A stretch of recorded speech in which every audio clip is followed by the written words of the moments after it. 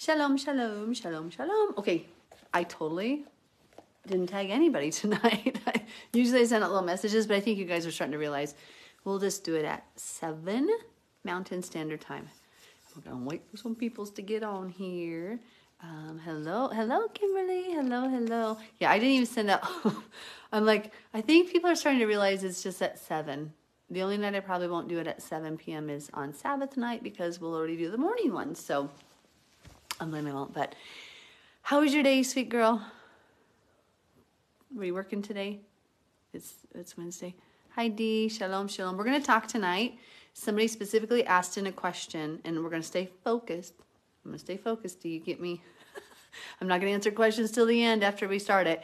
And we're going to talk about how the church system is based on Babylonian mythology. Somebody asked that question, and they also asked one other question is, how, where in scripture do we see that there's no pre-trib rapture? And so we're going to go through those two things tonight. And hi guys, hi RJ, hi Kimberly, hi Dee, hi Teresa, hi guys. So we're going to, I'm doing well. I am a little frazzled tonight. Today I had had a newborn session yesterday. Newborn sessions take 3 to 4 hours. Then you have to clean up and stuff. And then I had another family session last night. I had another family session today. But now, night is not night. Night is like, we have to start the session at 3 o'clock. So it throws me off because in the middle of the day, I got to stop and go do a session. And it's like, because I'm going to lose daylight. Because in the summer, I'm starting my photo sessions at 7, like right now. In the winter, or in the fall, I start them like at 6. And so I'm like, oh my gosh. So I'm a little frazzled. Hi, Jenny. Hi, Joe. Hi, Catherine. How's everybody doing? But anyway, so somebody had asked in this morning about, very specifically, to go over the Babylonian. Hi, Dan. You're going to stick with us, right? We're going to go over how the Catholic faith, the Christian faith, the modern Christian faith is Babylonian.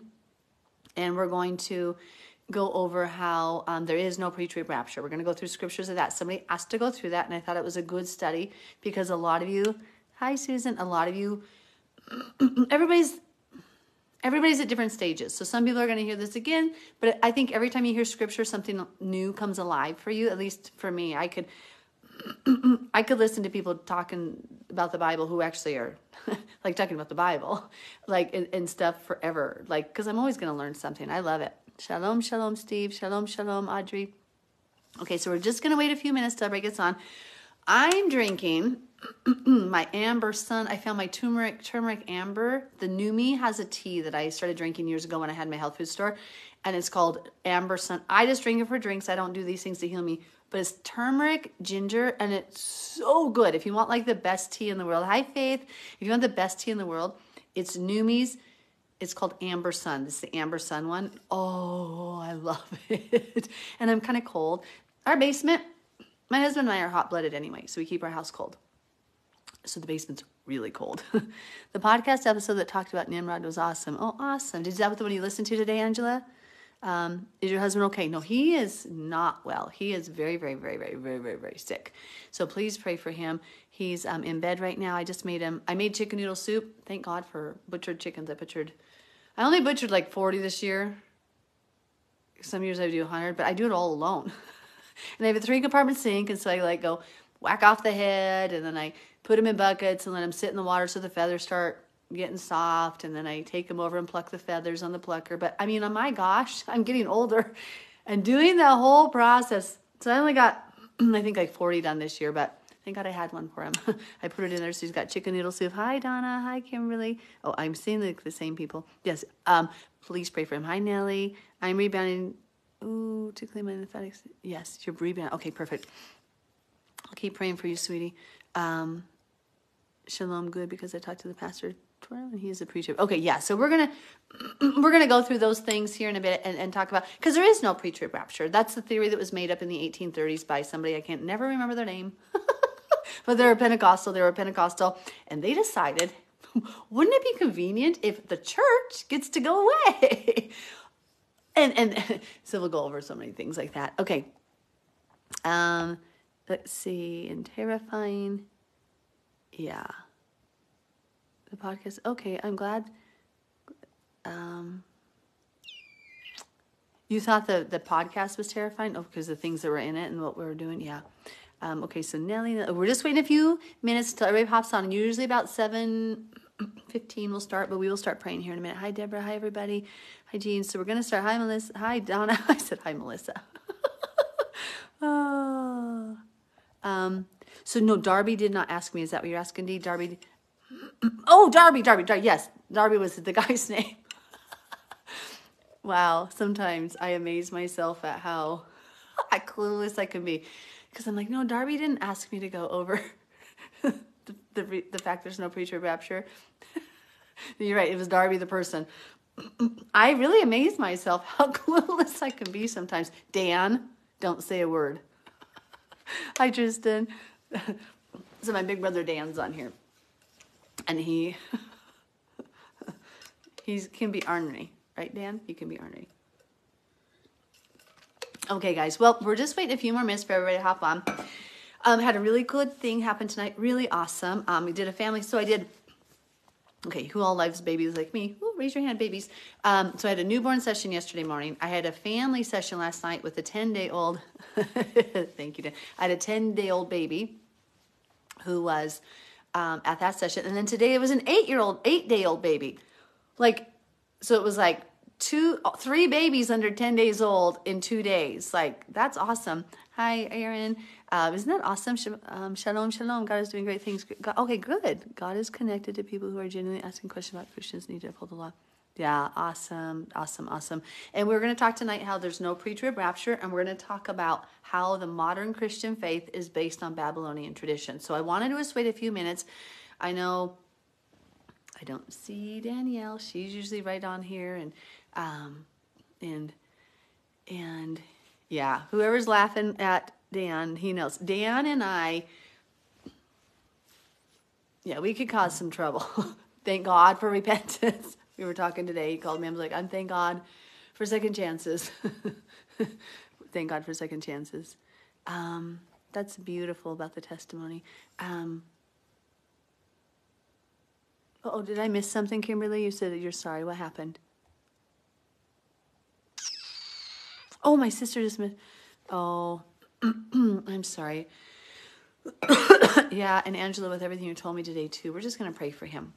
Hi, Marina. Shalom, everybody. So I'm going to wait just a few more minutes. Does anybody have any other testimony, any other thing that they want to share? Anything? Okay. Yeah. Okay. Well, we're just going to wait a few minutes here. Yeah, God is good. God is good. So I had, guys, it's like coming out of the woodworks, these people. And so, I'll just chat here while we're waiting for everybody to get on for the Bible study. I mean, 20 to 30 years ago is when the first movement of the people started waking up, the return of Ephraim, the return of the 10 northern tribes of Israel, the return of the people saying, why aren't we following the law of God? We need to follow God's laws. Like, we're not saved by it, but there's an obedience factor to the relationship of God. We need to, if we love him, we keep his commandments. And then the Father kept telling me there's a second group coming, which the scripture says. He didn't have to tell me. Hi, Danielle, shalom. I was wondering where you were. And so in 2012, the Father had woken me up one day and said, the second group's here. This is the daughter of the woman. And then a couple weeks ago, the Father said, cast in your net one more time. And I had been praying, Father, you know the story. I said, Father, show me the 7,000 who haven't bowed their knee to Baal. Please, Father, if I do speak your truth, and if you find that me trustworthy to help them, would you just bring them, Lord, so we can get them set free? And I went to bed with like 2,700 followers, and I woke up and saw exactly 7,000 followers, and then it changed to 7,001. So I know you guys are called, chosen, and wanted. Hi, Amanda. When you were talking about the 2 witnesses the other night, I fell asleep and had a dream that a Catholic priest killed them. Right? Joe, that's probably exactly prophetic, because remember the dragon makes war with them, and there's the false prophet and the beast working together, and we know that part of that is the Catholic Church, and he is going to kill them. They're killed. Remember, for 3.5 days. That's Yahweh speaking to you. Hello, Jamar. Hello, guys. Okay, you're making a post and didn't realize time was ha ha ha. I get that. I got done with the session tonight. Another newborn baby, and then I got everything uploaded, and I had to message my other clients, and I'm like, 6:51. Get downstairs. Awesome, guys. So we're going to wait just a minute here. Hello, Angela. Hello, hello. So we're going to wait just a few minutes here, and we're going to start going through tonight how there's no pre-trib rapture. We're going to discuss the Babylonian origins of the modern Christian faith that does not look anything like the biblical faith. And so I pray, Father God, would open our eyes and hearts. I want to wait just a few. I was attacked in the spiritual. Oh, no. Did you have one of those dreams where you couldn't speak? Like where you had the demons like choking you? Because especially as you come to the truth, sometimes you'll have dreams where you'll literally be being choked by Satan. You'll have to... It happens to almost everybody I know. Because you got to remember, you're not a threat to the kingdom of God, of Satan. You're not a threat to the kingdom of Satan when you're disobedient. Because just believing in Jesus doesn't defeat demonic strongholds. Just believing in Jesus doesn't do things. But believing in Jesus and having the faith that commits you to works of obedience, that is how you defeat strongholds. So like when you're obedient to God, you're setting people free because you're helping them become obedient to God. And Satan can no longer have them shackled in chains of sin. So when you turn your life to God, when you fully start obeying, you become attacked more than ever. Because if you don't help people get free from sin, Satan's like, dude, like, what are you doing? Like, I've got him trapped in sin. You have a horrible connection tonight. Oh, is it bad for everybody? Oh, I'm sorry, sweetie Kimberly. Yes. So Heather, that's going to be, that's Yahweh warning you something's going to be coming after you. And especially, remember you said the connection.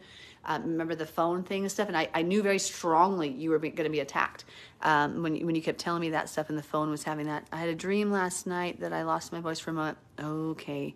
Yep, Satan's always... Yep. And Tristan, you understand? Okay, so that wasn't... Okay, good in Jersey. No. Okay, so good. So yours is freezing, Audrey, but everybody else's is great. I have full Wi-Fi. So I don't know if, Audrey, if you want to restart it or if you just want to keep going. And just, Father God, please, Father God, in the name of Yeshua. And Audrey, because you're the one who has, right. So if you're the one who wants to know, then of course Satan doesn't want to have you to hear, because then you'll be prepared for tomorrow. Hi, Jenna. Hello, Margaret. Oh, hello, everyone. Okay. Oh my gosh, Audrey, you were attacked twice today. Okay. Well, Audrey, then this is interesting, because that would make sense, because you're getting ready for a meeting tomorrow to defeat some of the lies of Satan. You're going forward, and here's the enemy coming against you. That's how spiritual warfare works, right? So your phone is freezing, so you can't get the truth. Yahweh, just in the name of Yeshua, we ask, Father God, that you would rebuke those demons that would be attacking her, Father God, that you would rise her up, that you would help her to hear every single word right. Set guard on her phone right now. Set guard on everybody's phone so they hear your truth, your truth. Father God, you are master of everything, Lord. You command even the airwaves in your name. So, Father God, please, we ask that you would let everything be perfectly clear. For your glory, in the name of Yeshua, bind and rebuke the demons of Satan, and let only your truth come forward, and let it come forward mightily, that it just defeats the enemy in the name of Yeshua. Amen. So we're going to keep praying. We're going to keep praying. Testimony the Lord has had me in the Old Testament, and then my friend found you. Oh, awesome. Awesome. You're good. So a few people are freezing. Yeah. So but mine, I've got like full Wi-Fi, and so some of you are saying it's good on your end. So then it must, I'm assuming it's the other end. Okay, guys, so we are at, I tried to start at 7:15. Yahweh is so much bigger. You got it. We're going to pray here. We're going to give one more minute, because I know Audrey was going to come out and come back in. So we'll give her a minute to come back in, because she was specifically the one who asked the question. I think it's very important for everybody to know, because if you're going to go to battle and you are in boot camp, you are preparing for battle. But if you're sitting on the couch watching TV, okay, perfect. If you're sitting on the couch and you're watching TV, you're not going to be fit for a marathon, right? But if you train every day and you're running 12, 6, 18 miles, whatever it is, if you're training, you can run the marathon. But you can't run the marathon if you've been sitting on the couch eating potato chips and candy. So spiritually, what the Christians have been fed is a lot of spiritual lies, a lot of candy-coated half-truths, and spiritually they're very lukewarm. Spiritually they're very not prepared for what's coming. And so if they believe in a pre-trib rapture, and that I have never seen a more unholy set of people in my entire life than the current generation. and yet they think they're the ones who get to escape the tribulation because they're so good. Like, what kind of perverse world or what kind of distorted reality do you live in? Like, I've never seen a more wicked time. I've never seen a church more full of sin ever. Like, gay pastors and gay clergymen and homosexual, like nobody turning anybody from sin. You can go to church if you're having sex outside of marriage. You can like just sit there and nobody turns you from the wrong ways. You get what I'm saying? Like, what period in time have we had a less holy group of people? I don't think we have. I know we haven't, because what does the Bible say in the end times? The wickedness will increase, right? So no, Nellie, we're going to actually address because somebody has a meeting tomorrow with her pastor. So we're going to address two very specific questions. Hi, Rita. So the first question is how is the modern church system based on the Babylonian mythology? Okay. When you read the whole Bible, starting in Genesis chapter 1, I don't know how many hands I have, but I have 3 pens down here. Isn't that funny? So when you read the whole Bible, starting from Genesis chapter 1 all the way to the end, the arrogance and pride is so strong in Christians. I know. It's so sad. And it's like, if you see, I try to delete the really bad comments, but it's rampant. It's disgusting. And they keep calling me arrogant. And I'm like, yeah, obeying the law doesn't make you arrogant. Obeying the law really humbles you. But if we look from Genesis all the way through the end of Scripture, what day is the Sabbath? Do you get to pick? Do they get to pick? Do you get to pick whatever day you want to rest? Jesus is our Sabbath. First of all, that's not one place in the Bible. Second of all, what in the world? What? Let's look at Hebrews chapter 4. Oh my goodness. I was praying inside and asking God to lead, and I forgot to pray out loud. Let's pray together. She's Louise. And I was praying all day, of course. But I just realized I'm sitting there, and the Lord's like, you didn't pray together. I'm like, right. Okay. Let's pray. Oh, Yahweh Elohim, God of Abraham, Isaac, and Jacob, you are so good. You are so great. We ask you to come and teach us tonight your truth, your ways. Open the eyes, ears, and hearts of your people to understand.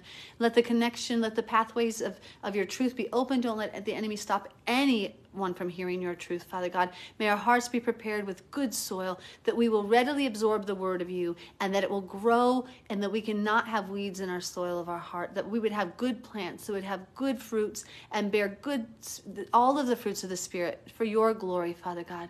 Please come and teach tonight. Please lead tonight's teaching. Please, Father God, for all the people that we've been praying for the lost children, for the family members that need salvation, for healing amongst every person in this place, Father God. We ask, Lord, that you would mightily and in your mercy grant your mercies to those people, so that they would have the healing, they would have the deliverance. And Father God, set guard over your people for your name's sake. Please provide financially and spiritually for every single person as is needed, Father God.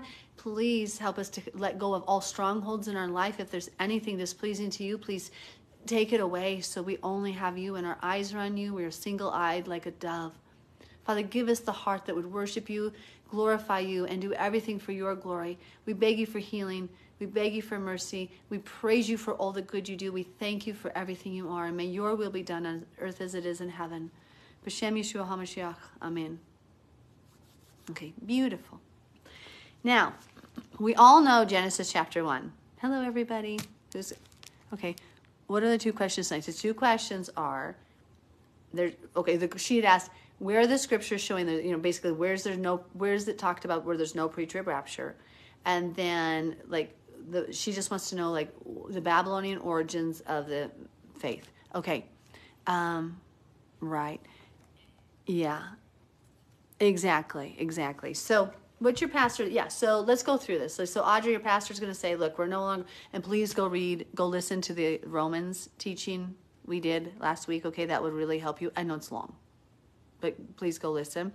The Galatians, I have a podcast that goes through Galatians. The Father had me jump ahead once to do that for people. Both of those books prove that we are to obey the law. We went through 1 Corinthians last week, or was it already 2 weeks ago? I think it was last week. 1 Corinthians, 7 verse 9, 7 verse 19 literally says, whether you're circumcised or uncircumcised, that doesn't matter. All that matters is keeping the commandments of God. I'm like, how do they miss this verse? Because they'll parse verses and they'll twist things out of context, try to say you don't have to obey the law anymore. But to be under the law, according to the book of Romans, means you're breaking the law. When you are breaking the law, you're under arrest, so to speak, by the law. But if you obey the law, you're dead to the consequences in the law. Because if you are obedient to the law, there's nothing standing against you. Because the only thing in the law that's against you is when you break the law. Therefore, when you do not break the law, because the Holy Spirit leads you in obedience to the law, you are not under judgment of the penalty of the law. But if you blatantly break the law, even the least of the commandments, there's going to be some form of penalty to you. Like Isaiah 65 and 66 says, when Yeshua comes back the second time, those eating swine's flesh will be destroyed. Okay, that's like, I would say, one of the lesser important laws, because it doesn't focus on faith or mercy or justice or love, correct? But Yeshua says in Matthew chapter 5, he who breaks the least, okay, he says this, do not think I came to abolish the law, but to fulfill. Therefore, not one jot. Okay, so he doesn't stop right there at the word fulfill. He goes on to explain what it means. Therefore, not one jot or tittle of the law pass away until heaven and earth pass away. Do you know in Hebrew, if you go to a Jewish man on the street and you say, do you abolish or fulfill the law? This is a Hebrew idiom. If you're outside of the Hebrew culture, of course it doesn't make sense in American culture. But this is a Hebrew term. If you go to to Jerusalem, you say that. If they are obedient to the Torah, they would say, I fulfill the Torah. If they are secular and do not obey it, they say, I abolish the Torah. And actually, it's the religious people who say that they are abolishing the Torah if they don't obey it. But that is a Hebrew idiom. And so Yeshua says, until not one jot or tittle of the law pass away until heaven and earth pass away. This is Matthew 5, verses 17 through 21. And he says, and therefore he who breaks the least of these commandments and teaches others to do so will be least in the kingdom of heaven. And he who does and teaches them will be great in the kingdom of heaven. Now, having that premise and understanding our Messiah's own words, and heaven and earth did not pass away when he died and rose from the dead. Isaiah 65 and 66 is talking about the second coming of Messiah.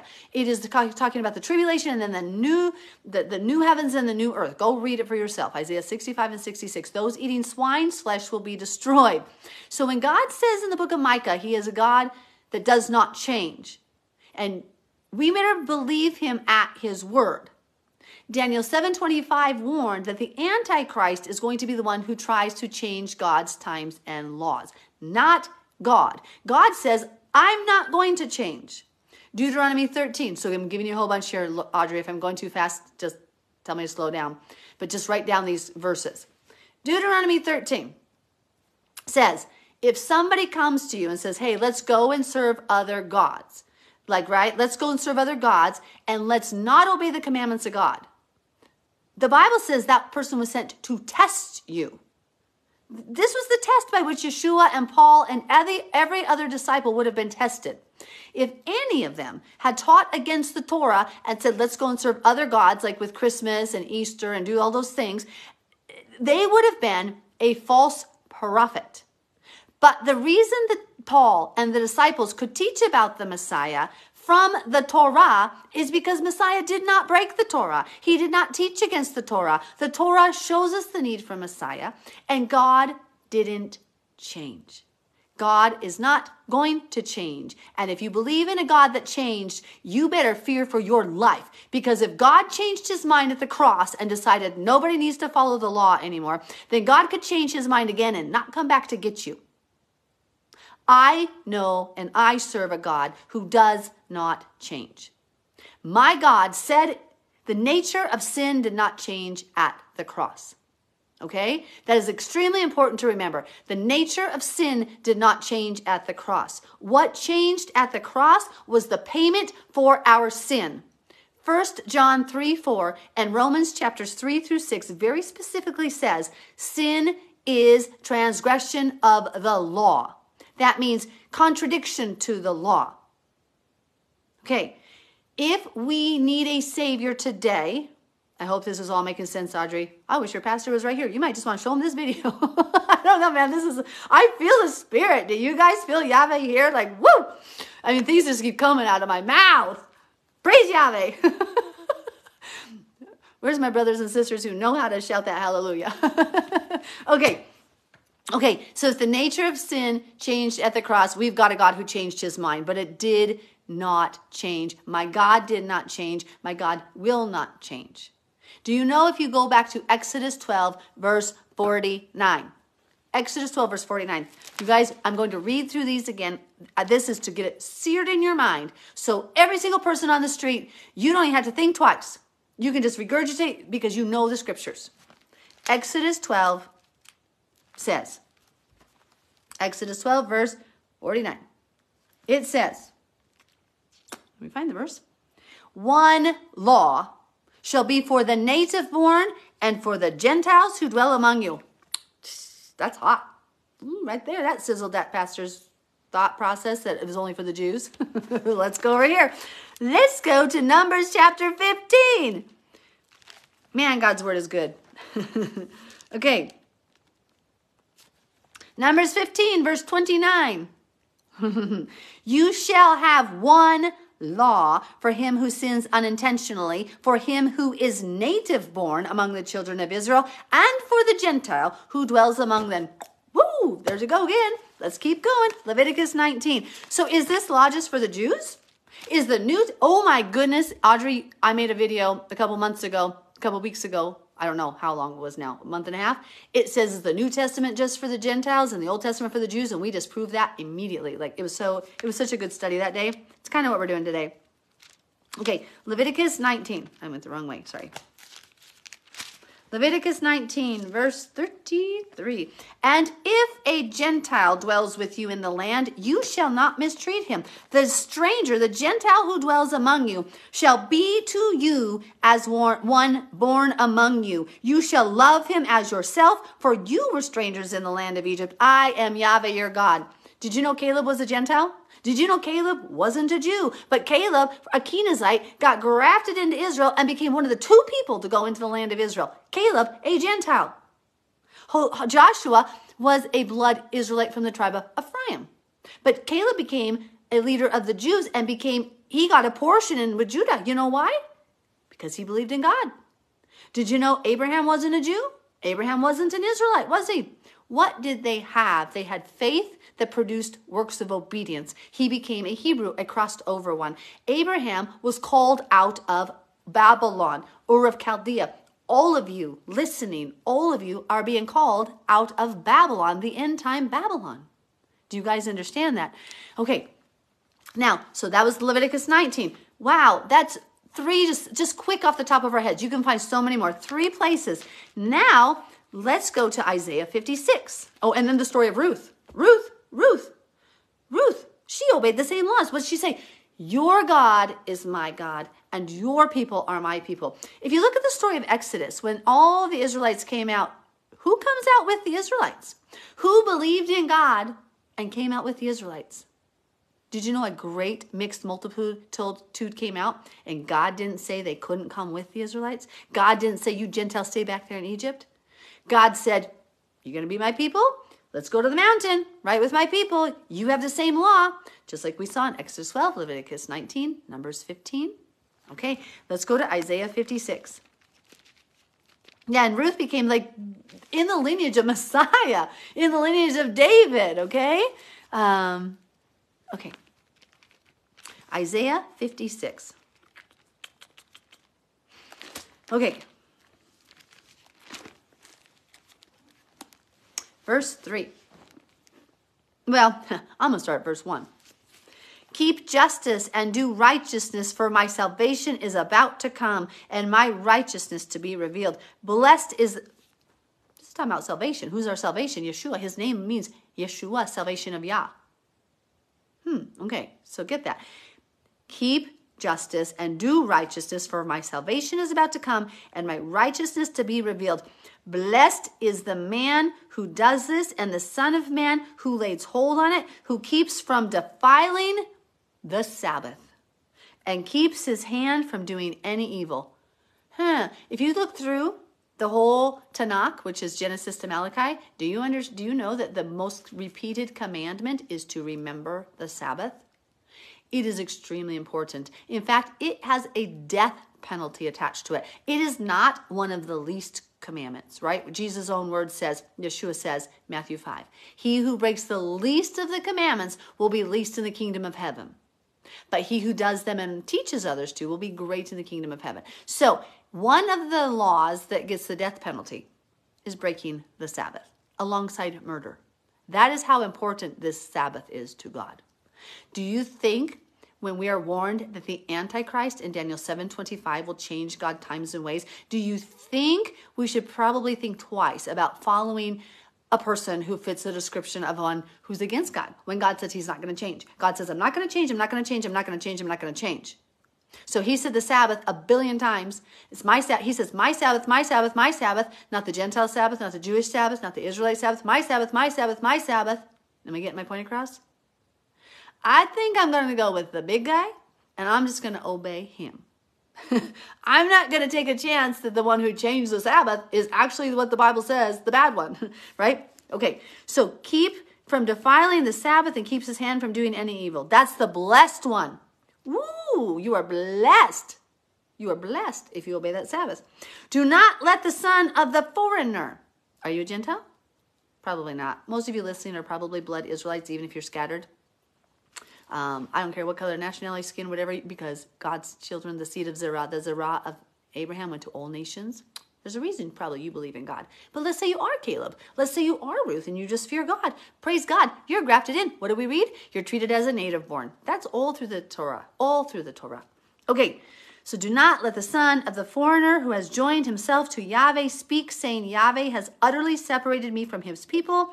Nor let the eunuch say, here I am a dry tree. For thus says Yahweh, to the eunuchs who keep my Sabbaths and choose what pleases me and hold fast my covenant. That's the Torah, the 613 laws. Even to them I will give in my house and within my walls a place and a name better than that of sons and daughters. I will give them an everlasting name that shall not be cut off. Praise God. Where's my hallelujahs? Where's those hallelujahs? Praise Yahweh. What do we see in 1 Corinthians 7:19? Neither circumcision nor uncircumcision matters, but just obeying the commandments of God is what matters. Do we get what the New Testament is saying? Obey the law. But you don't obey the law to be saved. You can make a checklist of all the laws, not realize you're a sinner, think you're good enough because you obeyed that checklist, and go straight to hell. Because you didn't understand that you were fallen. You didn't understand your need for God. You didn't humble yourself before the great and mighty God. Okay. So also the sons of the foreigner who join themselves to Yahweh to serve him and to love the name of Yahweh, to be his servants, everyone who keeps from defiling the Sabbath and holds fast my covenant. The Sabbath has a whole separate section. Holds my Sabbath and keeps my covenant. That Sabbath is extremely important to God. Even them I will bring to my holy mountain and make them joyful in my house of prayer. Their burnt offerings and their sacrifices will be accepted on my altar, for my house shall be called a house of prayer for all nations. Do you notice how a lot of churches say they're a house of prayer because they know this is an end time prophecy, but they forget the part about keeping the Sabbath? Right?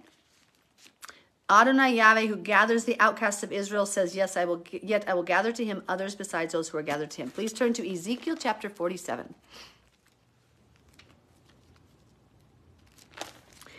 Last three verses. Ezekiel chapter 47, verse 21. This is the millennial reign after Jesus Yeshua returns the second time. This is when our Messiah has gone through the tribulation. We've gone through the tribulation. We have endured, and he comes back and reigns, and this is what happens. Thus you shall divide this land among yourselves according to the tribes of Israel. Because remember, we go back to Israel. It's a renewal. It's a restoration. It shall be that you will divide it by lot as an inheritance for yourselves and for the Gentiles who dwell among you and who bear children among you. They, the Gentiles, shall be to you as native born among the children of Israel. They shall have an inheritance with you among the tribes of Israel. And it shall be in that whatever tribe the stranger dwells, there you shall give him his inheritance, says Adonai Yahweh. If you look in Revelation at the New Jerusalem, there is no Gentile gate going into heaven. If you believe in God, Paul makes it extremely clear in the book of Romans, you are grafted into the commonwealth of Israel. There is no such thing anymore. When you accept God as your Savior and you accept Jesus as your Savior and you come to him, there is no such thing as you staying a Gentile. We just read 5 verses, 5 sections that say there was one law from the very beginning of Exodus. One law for the Gentile and the native born. One law, not 2 different laws. Did you know that Noah on the ark, go read the story of Genesis because your Bible story lied to you, the pastor lied to you. It didn't say take 2 of every animal into the ark. It said take 2 of every unclean and 7 of every clean animal. Do you know that every single man who followed God would have heard his voice? If you were walking with him, he would have directed their steps, and Noah was directed by God to take 7 clean animals and 2 unclean because he was going to be eating the clean animals. You had to have a bigger population from which to multiply on for the food source of the humans. He made a distinction in Genesis of the difference between clean and unclean. Right there from the beginning, because the unclean weren't going to be eaten, so you only had to have 2 of those because they could just multiply. You weren't going to be eating them or taking them out. How many people miss that? Okay. Hebrews chapter 4. Are there any questions? Let me see if there's any questions. Let me pause for 1 second. Hi, Trish. Pause for 1 second. My husband has his DNA. That's awesome. You know what, Marie? You are an Israelite even if you didn't have a blood drop. If you believe in Jesus, Yeshua, and you cling to God, your blood. But yes, he's an Israelite. If he comes from the tribe of Judah, so Jews are the southern kingdom, Benjamin, Levi, and Judah. My family happens to be from the tribe of Levi. We had the last name Kohen. K-O-H-E-N was our last name before we came to America. Okay, so those are Levites. That's the word in Hebrew. Kohen is priest. There's C-O-H-E-N or K-O-H-E-N. Many believe that the sons of Aaron had the K-O-H-E-N and the other Israelites had the C-O-H-E-N, but they don't really have a definitive understanding of that. They're just not sure. When they came to America, they had to get their new names processed through English, and so there it was. The Jews were ruled by the house of Judah under the tribe of David. His house ruled over the tribe of Judah after the separation of Israel and Judah under Solomon's son Rehoboam. That was a big series there. I hope you can follow that.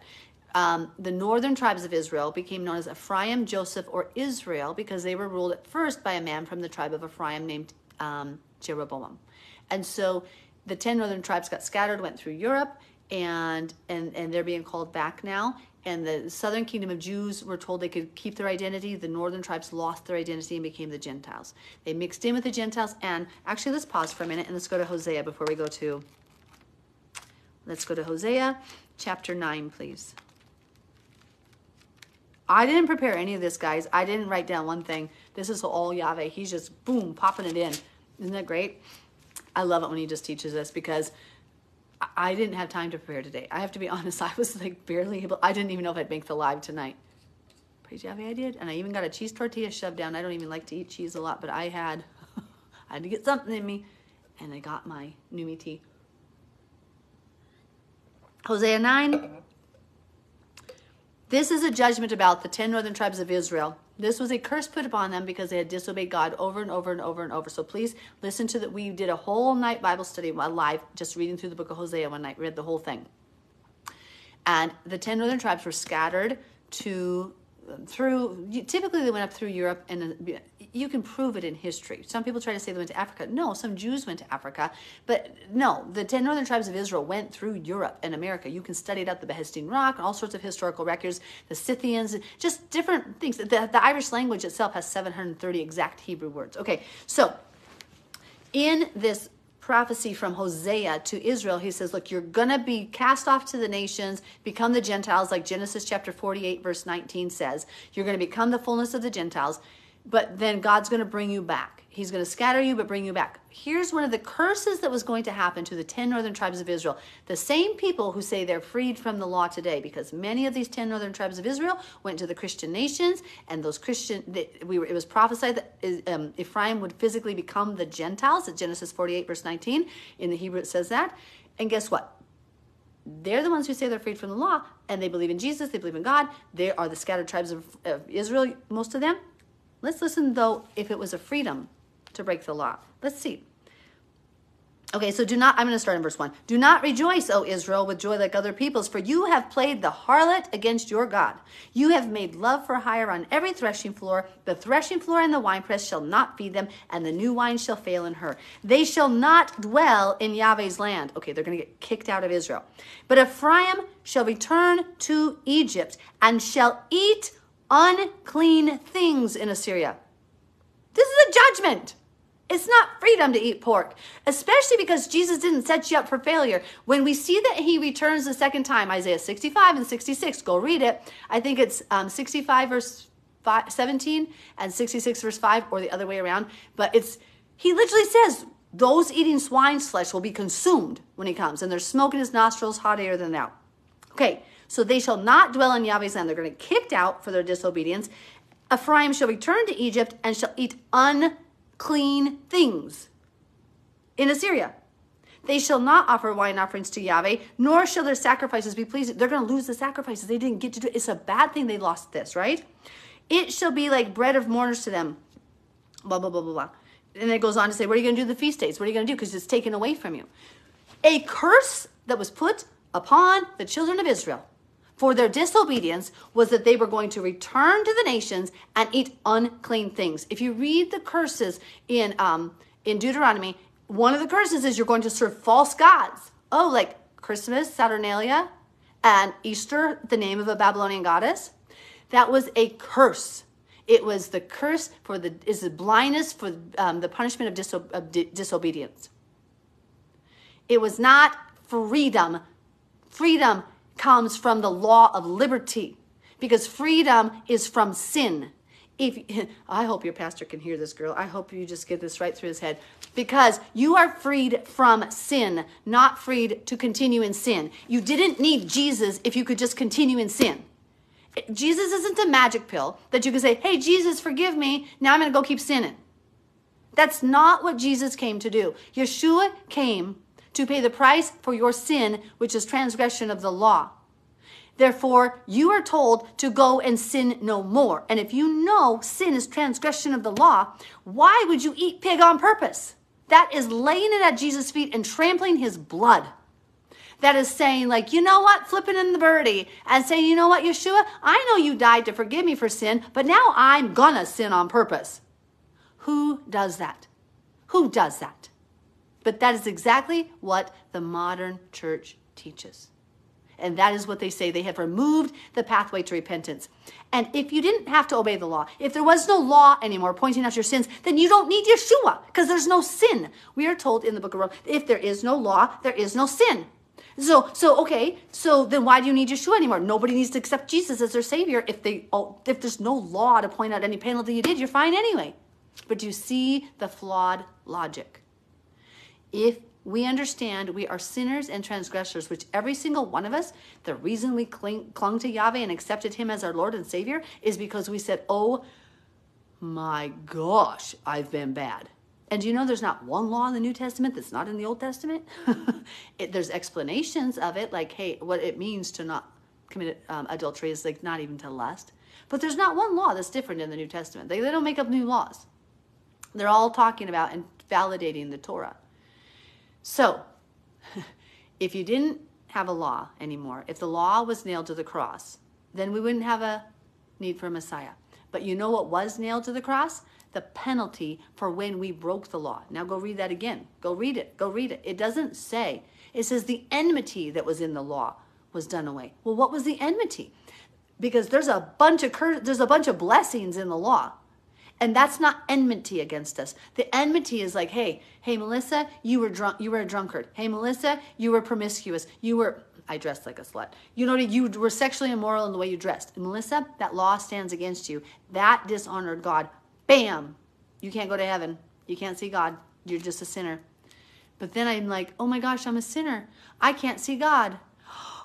But praise God for his son Yeshua, who paid the price for my sin, so that when I repent and I say sorry for my sin, that blood covered that. That's what the sacrifices were to teach us about, the sin offerings and the burnt offering. Now we have all sorts of offerings just of Thanksgiving, which were just like barbecue dinners with Daddy, right? And we're going to have that again. Ezekiel 45 shows it clearly. But is everybody tracking thus far? Are you following thus far? Or do we have any questions? Okay, I think D, hold me accountable, but I think I can pause right here to see if we have any legitimate related questions. If it's not related, I'm not going to answer it. You're going to have to ask it again at the end. Okay. Ezekiel chapter 47 verses, okay, I'm sorry. I read Ezekiel 47, the last few verses, Nellie, where it was talking about that they get a portion of land, whatever they choose to sojourn. Clean and unclean is defined in Leviticus 11 and Deuteronomy 14 for the animals, for the what we can eat and what not. Did you get my message about the best Sabbath documentary ever made? I don't think I did, or did I not see it? I'm sorry. I don't think I did see it. I have a lot of messages, and sometimes I forget because I get distracted because I'll have to go do the cows or something. Is the clean animals, unclean the animals already mated? No. So unclean are the things we do not eat. That's what I'm talking about. So we don't eat like rabbits. We don't eat pig. We don't eat things like that. We don't eat humans, like the flesh that we don't eat. And so the clean are the things like beef, sheep, deer, stuff like that. But he just said 4% Jews. That's awesome. And then 4%, who cares? Once you're converted to God, you're 100% Israelite. Okay, why is there 1,000 years and then Satan is loose for a short time? Because that's a good question, Dee. That is appropriate as we're studying about the pre-trib rapture stuff, that there is no pre-trib rapture. Satan is bound up for 1,000 years. That's the seventh day. Okay, so this links to the whole thing that you're going to be talking about with the pastor, Audrey, because the Sabbath, D, hold that thought. I'm going to write it down because this goes with this. We're going to do Colossians 2 in a minute because that talks all together here, ties all together. Let me write it down so I don't forget. So 1,000 years locked up. I want to get back to this, but I want to keep that one's a little bit in a minute here. So Colossians 2 goes together, and then seventh day Sabbath, seventh period of 1,000 years. Okay, so hang with us, D. We're going to get to that one. Leviticus 11. Thank you. Okay, love it. Okay, so does a rabbi have to bless all meat? Nope, that is Rabbinic Judaism. Rabbinic Judaism was started after the Babylonian exile. They started to codify extra laws because they got afraid, because it got scattered. So they made extra laws, defense in the laws, and they called that the Talmud. The Jewish rabbi does not need to bless anything you eat, but you must make sure it's clean in God's eyes, okay? So I hope that makes sense. We don't eat rabbits. No, we don't eat rabbits.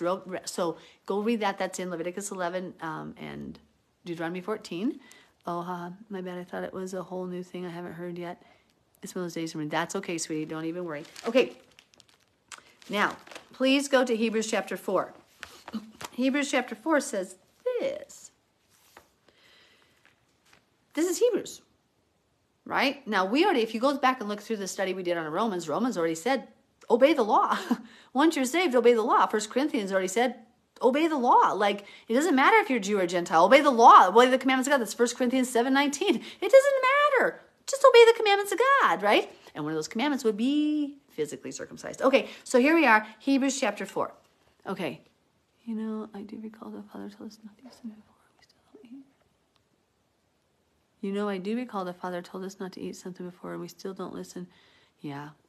Does clean have to do with how an animal is killed? No, that's again Rabbinic Judaism. So the clean animals are listed in Leviticus 11 and Deuteronomy 14. The things that are food for us. Think about it this way. You buy special food for your dog, that's dog food. You buy cat food for your cat. My cows get hay and grass, right? Sometimes I can give them some grain, but I gotta be careful with certain grains because they're hot. They're too hot, they'll bloat them. Goats have a specific diet. Chickens have a specific diet. Humans have a specific diet. Every single creature that God made has a specific diet. God outlined ours for us so that we would know how not to hurt our bodies and not defile the temple of the living God. Hebrews chapter 4. Therefore, since a promise remains of entering his rest, let us fear lest any of you seem to have come short of it. For indeed the gospel was preached to us as well as to them, but the word which they heard did not profit them, not being mixed with faith in those who heard it. For we who have believed do enter that rest, as he has said.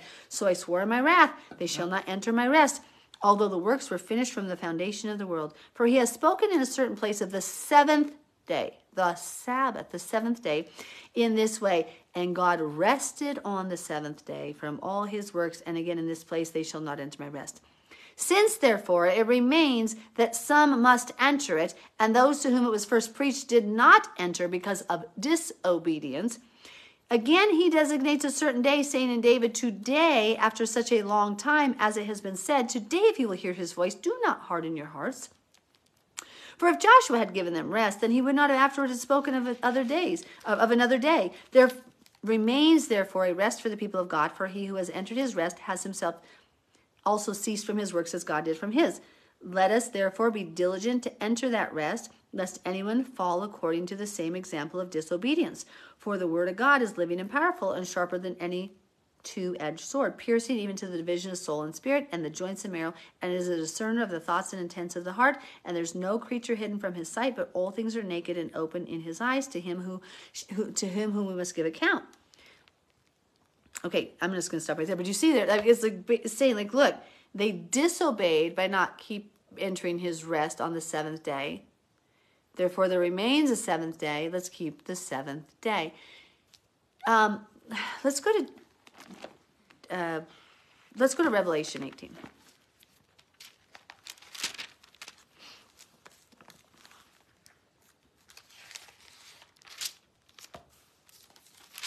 Actually, wait a minute.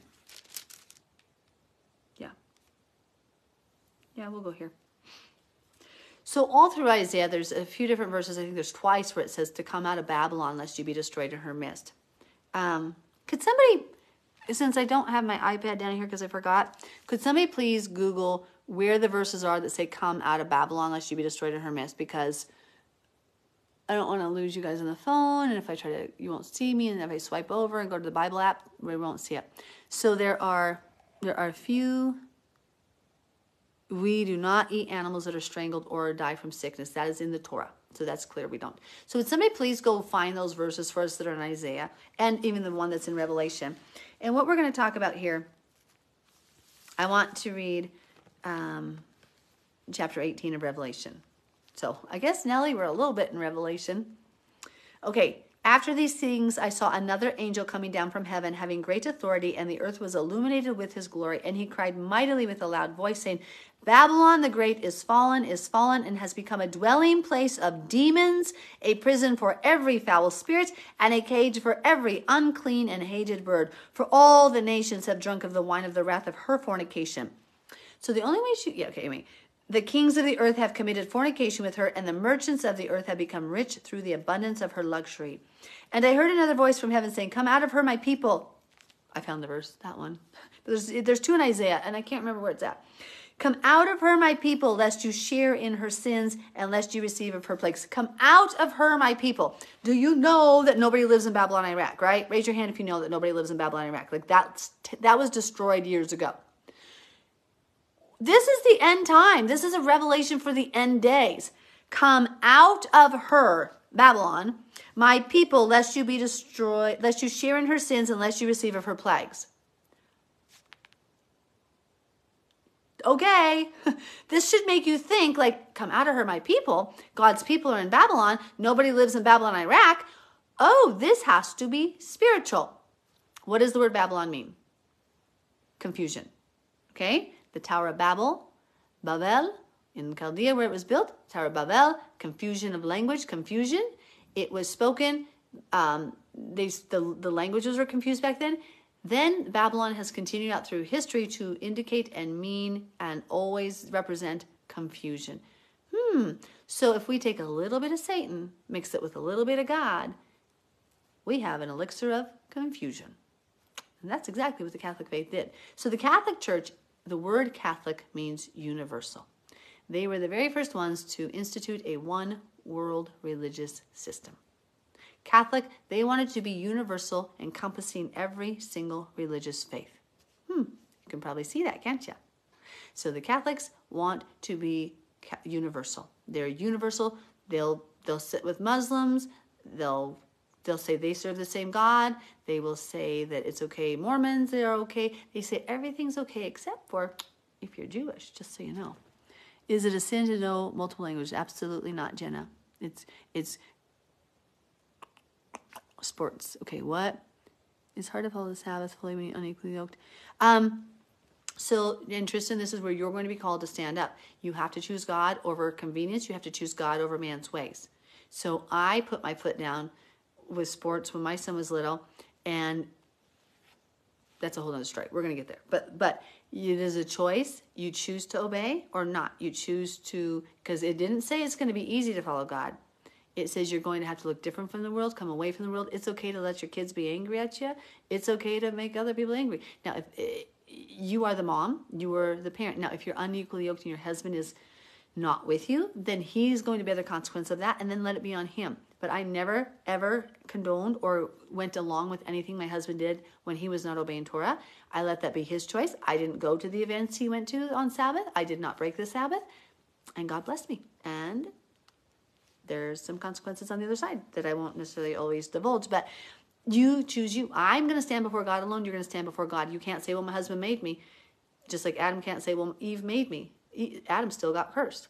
We would still get punished. And so here's the thing you got to do is you got to remember you're the light right now. Yeshua didn't compromise, and he never condoned or consoled sin. He stood so solid in love, but he didn't compromise, and that's how they knew they could come to the rock. Because if you're a sinking ship and you're compromising, like your boat's filled with water, like you're not really going to save them. But if you're so rigid and solid in God's truth and obedience to him and in love and grace, then you're not going to sink, and they actually can pull out. So your obedience is what pulls them out of the wrongness, because it convicts them. And that's what Yeshua did. He never once condoned their sins. He didn't ever go along with their sin. He didn't do bad things with them. He always did what was right. And so that's what we got to remember. So when God says, come out of her, my people, lest you share in her sins, unless you receive of her plagues, for her sins have reached to heaven, and God has remembered her iniquities, render to her just as she rendered to you, and repay her double according to her works. In the cup which she has mixed, mix double for her. In the measure that she glorified herself and lived luxuriously, in the same measure give her torment and sorrow. For she says in her heart, listen, I sit as a queen and am no widow. Wait a minute. What does widow infer? What does the word widow infer? That she has had a husband. And this Babylonian, this entity that is Babylon, says, I'm not a widow. I'm married. My husband is alive. Who claims to have God as their husband? But they're a harlot because they're doing harlotrous things with pagan gods. Oh, right, the Catholic and Protestant churches. Okay, let's keep going. And will not see. So I sit as a queen, and I'm not a widow, because she believes, the church believes, oh, we are God's chosen. We're going to be raptured out of here. We're God's chosen people. They are widowed because they don't understand that they're not even following God, right? That's the whole thing. We're coming out of that system. And she will be utterly burned with fire. For strong is Adonai Yahweh who judges her. The kings of the earth who commit fornication and live luxuriously with her will weep and lament when they see the smoke of her burning, standing at a distance for fear of her torment, saying, alas, alas, that great city, Babylon, that great city, for in 1 hour your judgment has come. Now, if we had backed up, we could remember where this city, this Babylon, this harlot, is the city on 7 hills. Oh, interesting. That's the Vatican again. Always links back to the Catholic Church. I do want to find the verse. I didn't prepare it all, sorry. But I do want to find the verse. Here to go, chapter 19, here it is. After these things, I heard a loud voice of a great multitude in heaven saying, hallelujah. It's hallelujah, not alleluia. Salvation and glory and honor and power belong to Yahweh our Elohim, for true and righteous are his judgments, because he has judged the great harlot. If you're a harlot, you were cheating on something, like you were being promiscuous, who corrupted the earth with her fornication. So how can an entity commit fornication? Oh, right, with demon gods. All through the book of Ezekiel, all through the Old Testament, the Tanakh, you see spiritual adultery referred to. It's spiritual adultery. They commit harlotry against God by not following his ways. And he has avenged on her the blood of his servants, shed by her. Where is the verse that says the daughters? I want to find that, and I'm so sorry. I should have looked at this before, but I didn't. And so now I don't have my thing down here to look at where that is. Could somebody find the verse? Is it back here in 17? I think maybe it is. Yep, here we go. Let's go back a chapter to 17. Here it is. Then one of the 7 angels who had the 7 bowls came and talked with me, saying, Come, I will show you the judgment of the great harlot, who sits on many waters, with whom the kings of the earth committed fornication, and the inhabitants of the earth were drunk with the wine of her fornication. So he carried me away in the spirit into the wilderness. And if you've ever been carried away in the spirit, you go there, but you're still where you are. And I saw a woman sitting on a scarlet beast, which was full of names of blasphemy, having 7 heads and 10 horns. The woman was arrayed in purple and scarlet and adorned with gold and precious stones and pearls, having in her hand a golden cup full of abominations and the filthiness of her fornication. Fornication again. Guys, this person is committing sexual, spiritual perversion against God. And on her forehead a name was written, Mystery, Babylon the Great, the mother of harlots. Keep that in mind. The mother of harlots and of the abominations of the earth. I saw the woman drunk with the blood of the saints and with the blood of the martyrs of Yeshua. And when I saw her, I marveled with great amazement. But the angel said to me, Why do you marvel? I will tell you the mystery of the woman and of the beast that carries her, which has the 7 heads and the 10 horns. The beast that you saw was and is not, and will ascend out of the bottomless pit and go to perdition. And those who dwell on the earth will marvel, whose names are not written in the book of life from the foundation of earth, when they see the beast that was and is not and yet is. Here is the mind which has wisdom, the 7 heads or 7 mountains on which the woman sits. Okay, there are also 7 kings. I'm just going to stop right there. I'm going to stop right there. The mother of harlots. There's a mother. So there's a mother and daughters. Okay, we had the contrasting mother and woman in Revelation chapter 12.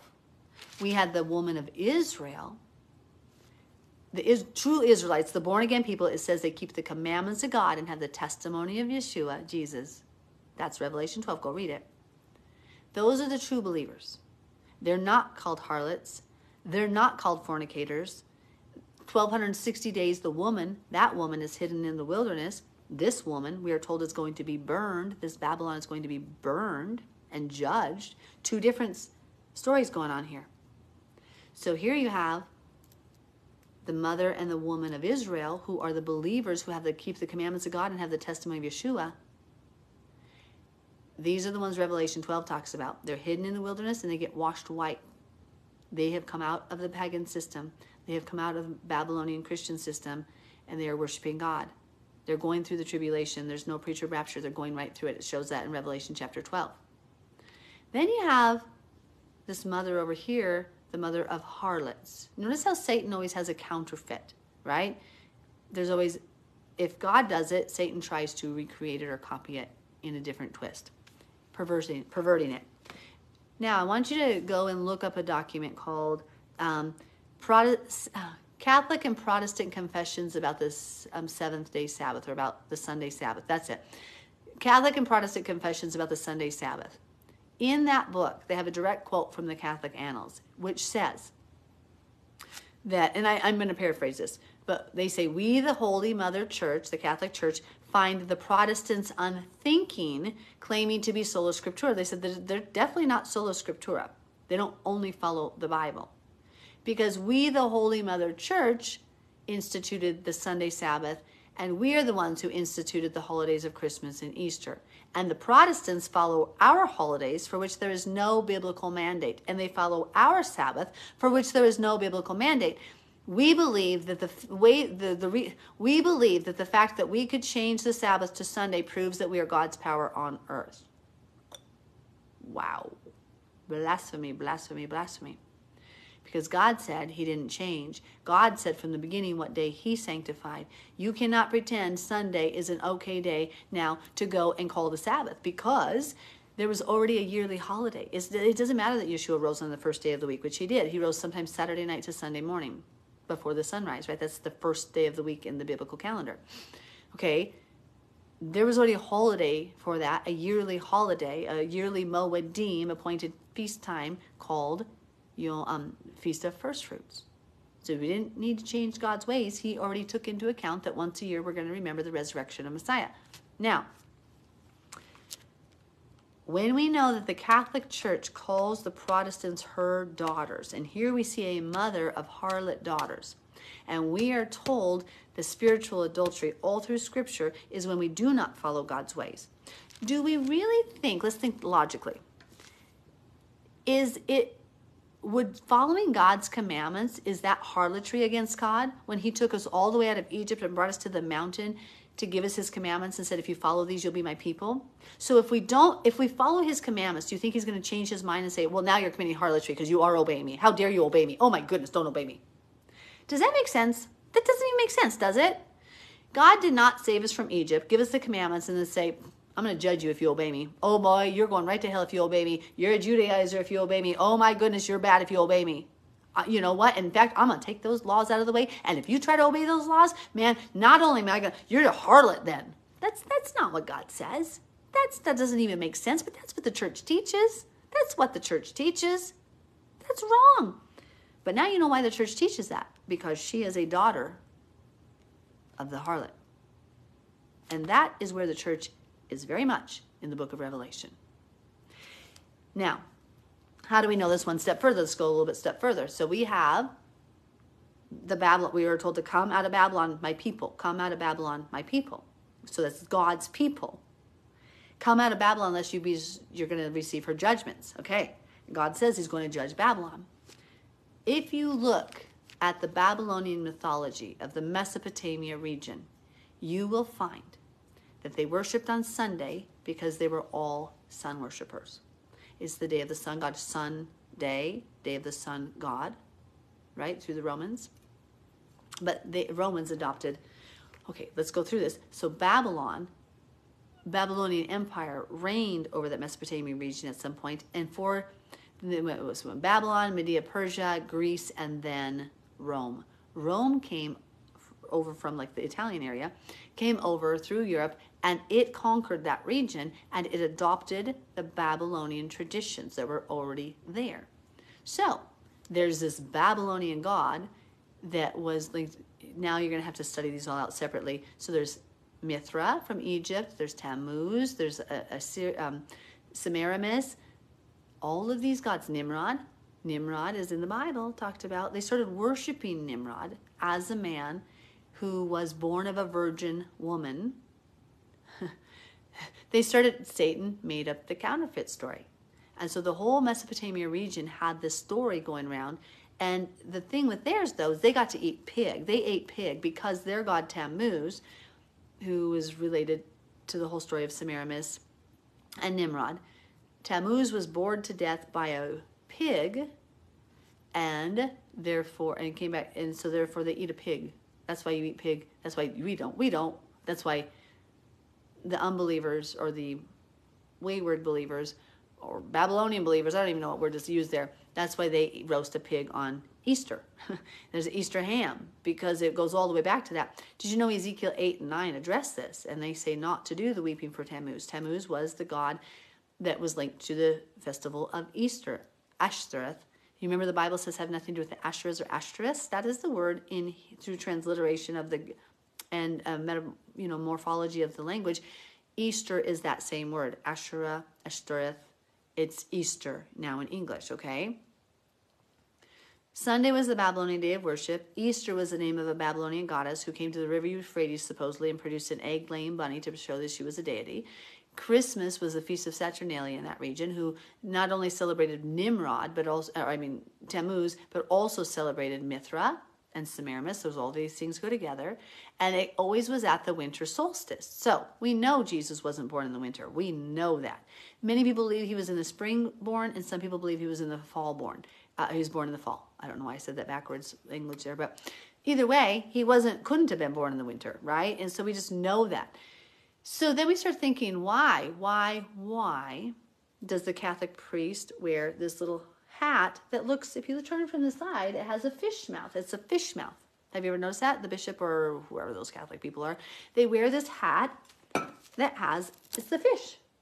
Did you know that was a Babylonian god named Dagon? And in fact, the book of Samuel the book of Judges talks about it. Okay. Interesting. So we're told God's people are told to come out of Babylon.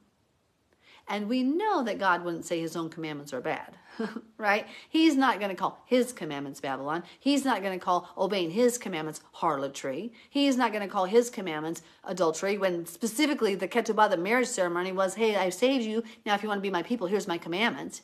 He's not going to change and trick you. He didn't trick you. Ooh, I tricked you. I got you to obey those commandments, and now I can judge you as a harlot. What?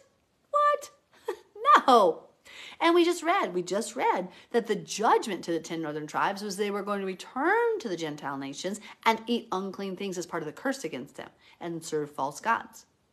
Okay, so then the system that comes from the region to which the 10 northern tribes were scattered, this system that is over in the European area where the 10 northern tribes were scattered, all of a sudden, it's called the harlot.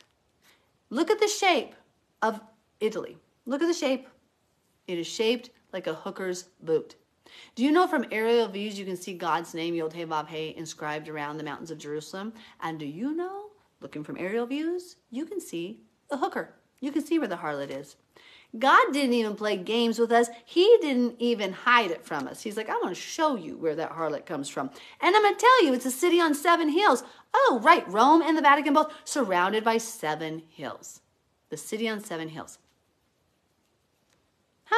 This isn't coincidence. It's not coincidence that the modern Catholic faith, the modern Protestant faith, is based on modern mythological holidays. We're told in the book of Galatians, I'm sorry, my nose just started itching here. We're told in the book of Galatians, chapter 4. Let's read it. I'm not even looking at questions so I stay on track, because otherwise sometimes these studies get too hard for people to follow. I'm staying very focused. We will go through the questions at the end, okay?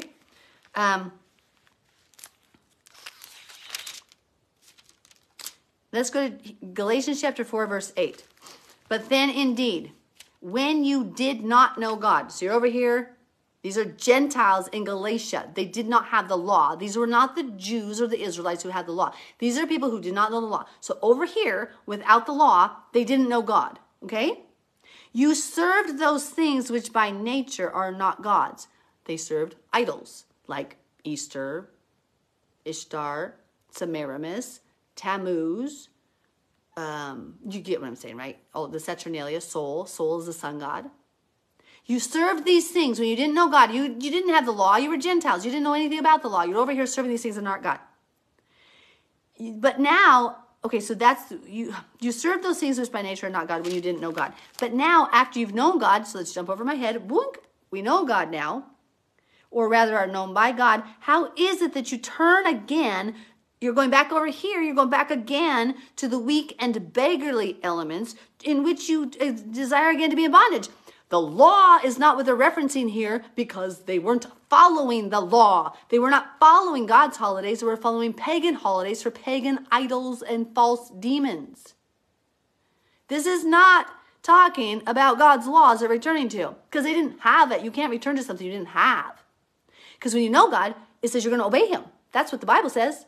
So if you don't know God, you're over here stuck in bondage, not knowing him, worshiping false demons. So how is it you're returning to this? You observe days, months, and seasons and years. Oh, Christmas season. Oh, Easter and Valentine's Day and birthday parties. And oh, let's keep going. You're observing days and seasons and all these things that were not of God. Do you really think? Okay, so first of all, we already established they could not have been doing the Feast of Tabernacles, the Feast of First Fruits, the Feast of Passover, because they didn't even know. They were over here doing the false things. They didn't know God. They never read the Bible. They didn't have the Torah, right? They didn't have the Torah. So they're over here serving demon gods. Then they know God, so they start probably doing Passover and Feast of First Fruits, but then they turn back to the old ways, which were not of God. People twist that out of context, don't they?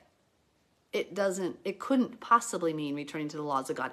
That's impossible. That's physically 100% impossible because they didn't know God's laws. He literally says, you didn't know God. Now why are you returning to those things? And that is exactly what the Christian church is doing. Let's go to Jeremiah chapter 10.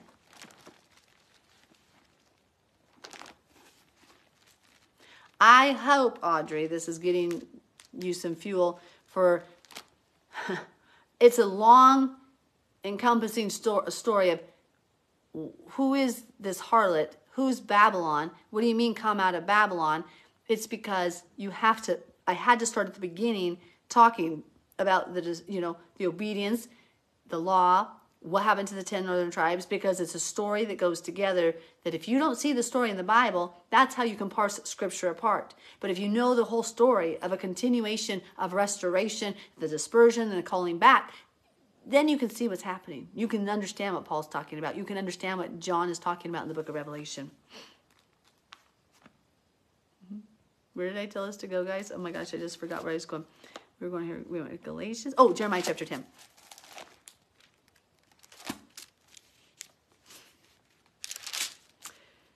Jeremiah chapter 10, hear the word which Yahweh speaks to you, O house of Israel. Thus says Yahweh, do not learn the way of the Gentiles. Do not be dismayed at the signs of the heavens, for the Gentiles are dismayed at them, for the customs of their people are futile. For one cuts a tree from the forest, the work of the hands of the workmen with the axe. They decorate it with silver and gold. They fasten it with nails and hammers so that it will not topple. God said, do not learn the ways of the Gentiles. Now let's go over Deuteronomy chapter 12.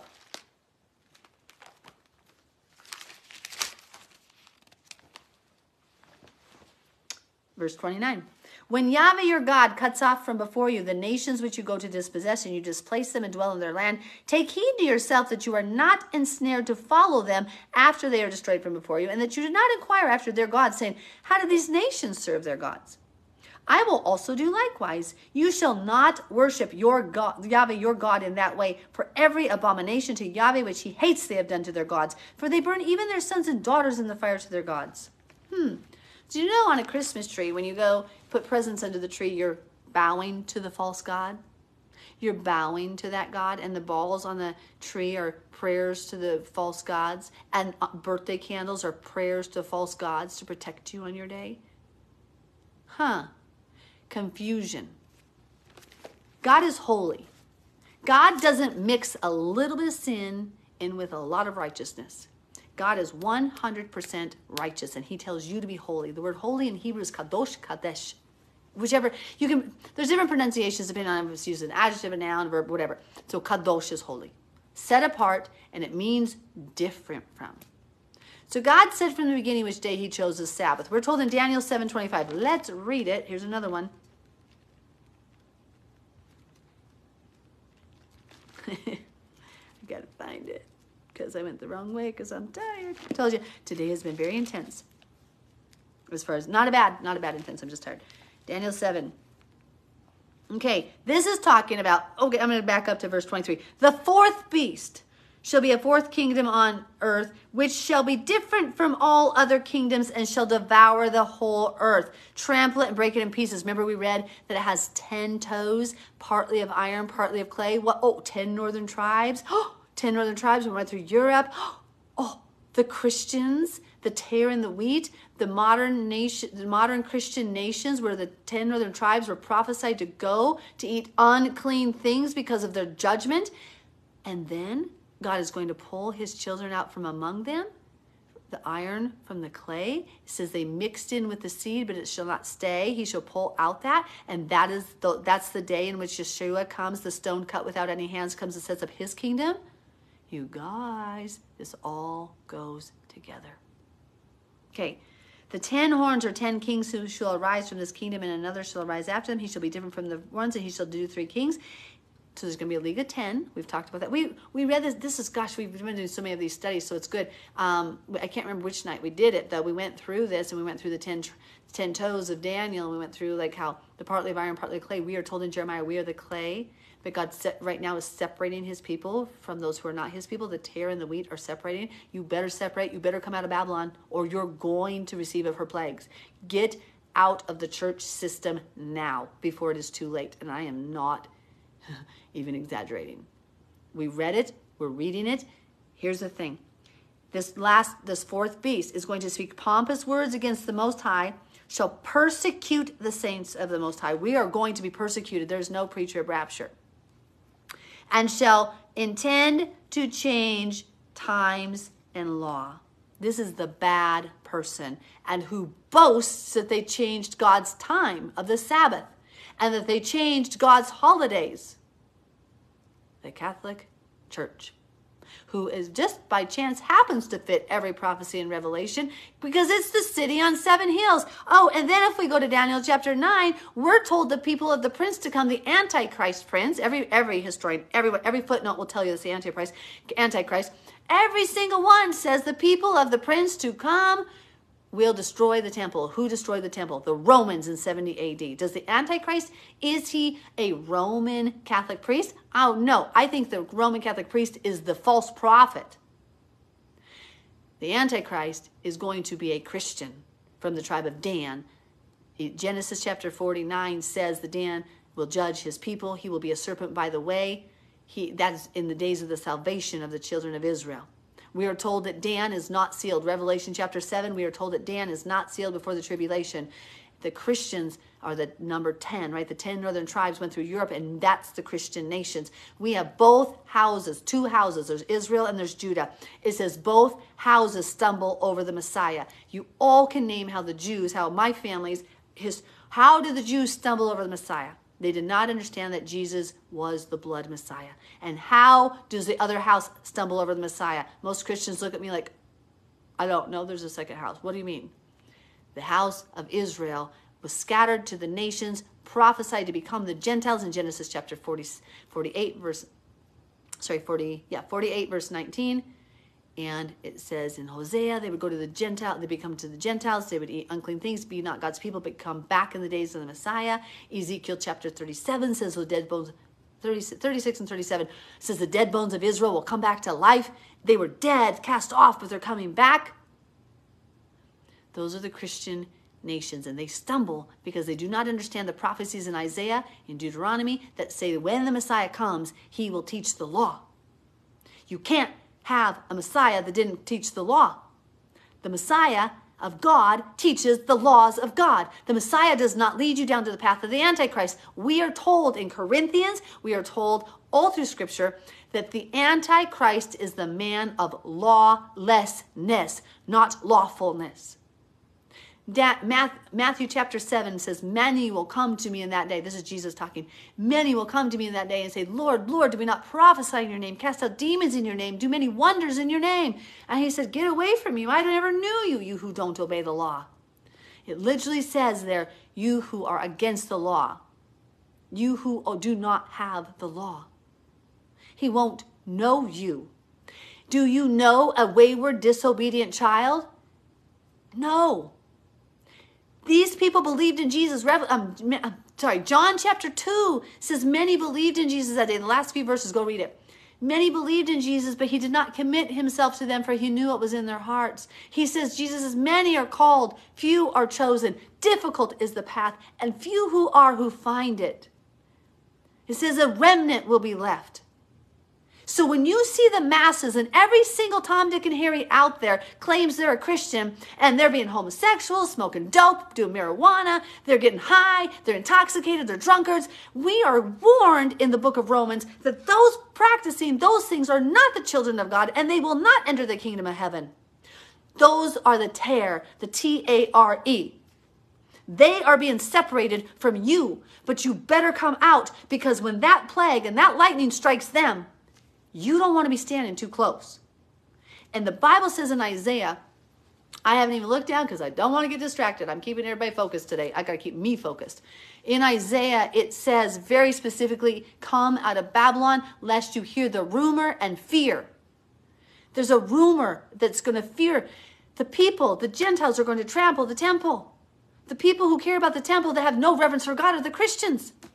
The Bible says Dan will judge his people as one of the tribes of Israel. He is not labeled. He is not sealed. We know that's a Christian. We know that the house of Britain is where the tribe of Dan was scattered. You can study it out historically. The British family, the British royal family, claims to have the lineage of David. Blasphemously, they do not. They're not Jews. They claim to have the throne of David right in their house, right in their castle. There's a statue of Prince Charles that literally says Savior of the world. In Isaiah 23, it says T or Tyre, who is linked with Dan and linked with Britain in prophetic pictures of the scriptures. It says they will be forgotten for 70 years, the days of one ruler, and then arise to commit fornication with all the kingdoms of the earth. Did you know Queen Elizabeth just died this year? And she's ruled exactly 70 years. She reigned exactly 70 years, according to that prophecy. God told me 22 years ago to watch the House of England, that was going to be them. That was them. And it happened.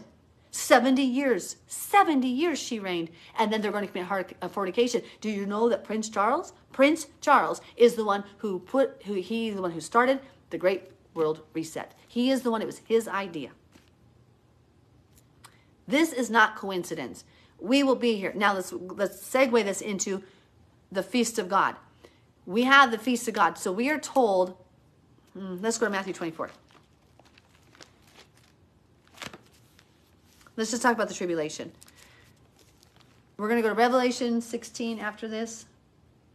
So I got to write it down so I don't forget. Okay. Matthew 24, 15. Here's Yeshua talking to believers. And do not say it's just Jews here, because you can see in the book of Acts, people from all around the world, every feast came to Jerusalem. So don't say it was just the Jews he's talking to. People came to the temple from all over the world who were believers at all points. Cornelius, all the peoples, the Gentile believers, anybody who had a heart for God, like that's in the Gospels. There were Gentiles who believed in him and they got this Holy Spirit too. Right? Well, I'm sorry, that one actually was in Acts, not the Gospels. But you get what I'm saying. Matthew 24, verse 15. Therefore, when you believers, he's talking to us, see the abomination of desolation spoken of by Daniel the prophet standing in the holy place. This is not Antiochus Epiphanes' idol that was in the temple, because that was like 400 and some years before this, or however many years. I think it was 430. That's not what he's talking about, because that's already passed. This is future tense. When you see the abomination of desolation spoken of by Daniel the prophet standing in the holy place, whoever reads, let him understand. We will have a third temple. Read Ezekiel chapter 40 to the end. The whole tribulation, read Daniel, read Revelation. There's a temple that will be defiled. The temple is good. The Antichrist does not build the temple. The Antichrist defiles the temple, we're told. Okay. Then let those who are in Judea flee to the mountains. Let him who sits in the mountaintop not go down to take any of his things of his coat. And let him who is in the field not go back to get his clothes. But woe to those who are pregnant and those who are nursing babies in those days. And pray that your flight, pray that your flight may not be in a winter or on the Sabbath. They're obviously still keeping the Sabbath. We're still supposed to be keeping the Sabbath. Yeshua warns us the day it's going to happen, the Sabbath. That word Sabbath there is Sabbaton in Greek, Shabbat in Hebrew. There's only one day called that. There's only one day. I mean, we don't have to guess when the Sabbath is. We know in the Hebrew it's Yom Rishon, Yom Sheni, Yom Shelish, Yom Revi, Yom Shabbos, Yom Shishi, Yom Shabbat. Like, there's the days of the week that's what they're called. We know it's called Sabbath. We don't have to guess, hey, what day is the Sabbath? Oh, right, it's called Sabbath. Okay, that was right in Genesis that it says that. For then there will be great tribulation such as not been since the beginning of the world until this time. Did Jesus just show them they're going to be raptured out? Or did he say, flee and hide? Yeah, flee and hide. No, nor ever shall be, unless those days were shortened, no flesh would be saved. But for the elect's sake, those days will be shortened. Then if anyone says to you, look, here's the Messiah, or there, do not believe it, for false Christs and false prophets will arise. So guys, we're going to be going through the tribulation. People are looking for a pre-trib rapture. So a lot of false messiahs are going to deceive people quickly. We know, we are told in Zechariah 14, he returns at the Feast of Trumpets on the Mount of Olives after the tribulation, right? Because we'll get there how we know this. But in the 7 festivals, Audrey, they are called appointments in Hebrew. The word for festival in Hebrew is moedim, and it means appointments. If I go to Israel today and I schedule an appointment like to get my hair washed or something, it's a moed, and moedim is plural. So the moedim of the Feast of Trumpets is the only holiday in the biblical calendar that you never know the hour of the year of, the day or the hour of. You never know the day or the hour of. Colossians 2 says, let no one judge you in regards to new moons, feasts, or Sabbaths, because they are the shadow of things to come and the substances of Christ. That's not talking about pagan holidays. Pagan holidays aren't a shadow of things to come. They're substances of Christ. But I tell you what, the 7 holidays in Leviticus 23 sure are. Right? So we had the Feast of Passover when he died, Feast of First Fruits when he rose from the dead, Feast of unleavened bread when he gets the sin out of our hearts, the Feast of Shavuot, Feast of Weeks when we got the Holy Spirit, the Pentecost, and then we have Feast of Trumpets. Now we have the fall feast that he's going to come and fulfill yet. He has not yet done that. He hasn't met with his people on those appointments. Feast of Trumpets, we never know the day or the hour. Tonight, so for the last 3 nights, they have had people in Israel looking for the new moon. Tonight they spotted the new moon. So we knew somebody spotted it. They blew the shofar. Boom. It's the new month. Tonight begins the 9th month on the biblical calendar for real. They waited until they saw it. Last night people were thinking they might be able to see it, but nobody saw it with the visible eye. So it was not the 9th month. Today is the 9th month. Okay. That when Yeshua returns at the end of the tribulation, we will be watching and waiting for the sliver of the moon, the light that appears that Zechariah 14 talks about after the tribulation, after it, at the appointed time. And then 10 days later, we have the day of judgment where Yeshua judges the world. 5 days later, we start the Feast of Tabernacles. That's when he will start reigning for the 1,000 years. If you understood the prophetic timeline of God's feast, you know he returns after the tribulation, not in the middle of it. He returns at the exact time at the end after the harvest. That's the harvest, right then. Okay, so don't go and believe all these false messiahs, because you're going to have people who believed in a pre-trib rapture. They're going to get confused. Remember, that's what Babylon means. If you don't come out of Babylon, you're going to receive her plagues. Isaiah says you're going to hear the rumors. You're going to be confused. When you mix a little bit of poison in a dream, or a little bit of poison in a drink, the whole drink still becomes poison. When you mix a little bit of sin, a little bit of confusion, a little bit of pagan idolatry in with the Christian faith, it still becomes poison faith, right? God already said to Samuel, from Samuel to Saul, obedience is better than sacrifice. And we just read in Deuteronomy 12, Jeremiah 10, all the places where God said, do not worship me that way. Don't do the tree. I don't want the Christmas tree. Don't make it about me. Don't take holidays for pagan gods and make them about me. He said not to. So obedience is better than sacrifice. Don't you dare think you can redeem something that was of Satan.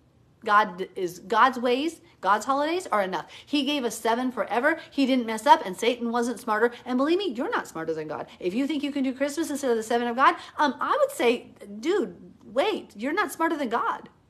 Who are you to make your own holidays that you think are better than God's? Like, God didn't mess up. His holidays are amazing and perfect and wonderful. Okay, so don't follow these false messiahs, because they're going to be so confused. They're like, oh, well, the rapture hasn't happened yet. Oh, there he is. There's the Messiah. There's the Messiah. There's the Messiah. No, we know when he returns. Well, we don't know the day or the hour. Nobody knows the day or the hour. That's the whole thing. That's the whole picture of every 7th month on the biblical calendar. Is always exciting, because we don't know when the holiday is going to be. We're prepared for like 3 days. You go, did we see the new moon tonight? Oh, no, not tonight. Did we see it tonight? Yay, blow the shofar. We see it. There it is. There it is. There's a sliver of the new moon. Okay. Therefore, if they say to you, look, he's in the desert, do not go. Or look, he's in the inner rooms, do not believe it. For as the lightning comes from the east and flashes to the west, so also will be the coming of the Son of Man. For wherever the carcass is, there the eagles will be gathered together. Woo, this is talking about a lot of dead bodies there. There's a carcass. Immediately after the tribulation of those days, the sun will be darkened and the moon will not give its light. The stars will fall from heaven and the powers of the heavens will be shaken. Then, okay, wait a minute. So after the tribulation, the sun, moon, stars are going to blacken, and then the sign of the Son of Man will appear in heavens. We were told in Zechariah 14 what that sign is. It's the light. The first sliver, like we will see light in the heavens that comes. It's him. And then all the tribes of the earth will mourn. After the tribulation of those days, then we'll see the sign of the Son of Man. Okay, we can keep reading that, but let's go over to Revelation chapter 16.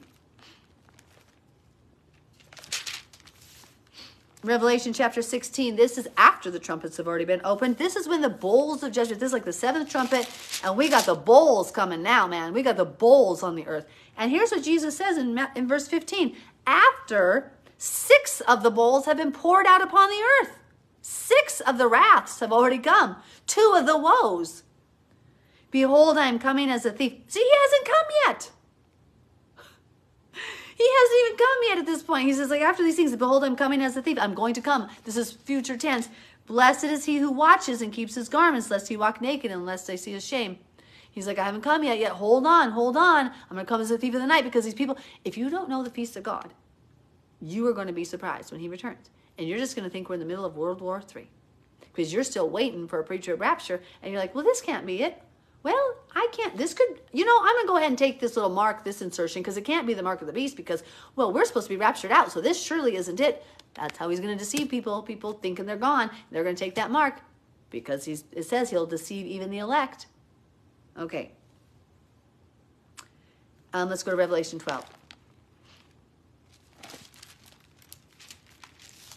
Revelation 12 says, which we've read this a billion times in the last few weeks, but let's do it again. 13, Revelation 12, verse 13. Now, when the dragon saw that he had been cast to the earth, he persecuted the woman who gave birth to the male child. That's the Israel, that's the Israelites, the ones who are, specifically now, we're talking about the ones who are starting to arise in the year 2000. But the woman was given 2 wings of a great eagle that she might fly into the wilderness to her place where she is nourished for a time, times, and half a time. It's 3.5 years. These are the 12,000 sealed of each tribe. So into the wilderness to where she is nourished for time, times, and half times from the presence of the serpent. So the serpent spewed water out of his mouth like a flood after the woman, that he might cause her to be carried away by the flood. The earth but the earth helped the woman, and the earth opened its mouth and swallowed up the flood with the dragon that the dragon had spewed out of his mouth. And the dragon was enraged with the woman because God says there's this place prepared in the wilderness. We read it also. There's twice it says it right here in chapter 12. And we were told that for 12,000 of each tribe were sealed before the tribulation. 12,000 of each tribe except for the tribe of Dan. That's for chapter 7 here. They're hidden. They're in the wilderness. They're not raptured out. They're hidden and prepared for 20 years. Many of us have been told to get ready and prepare in the wilderness, just so you know.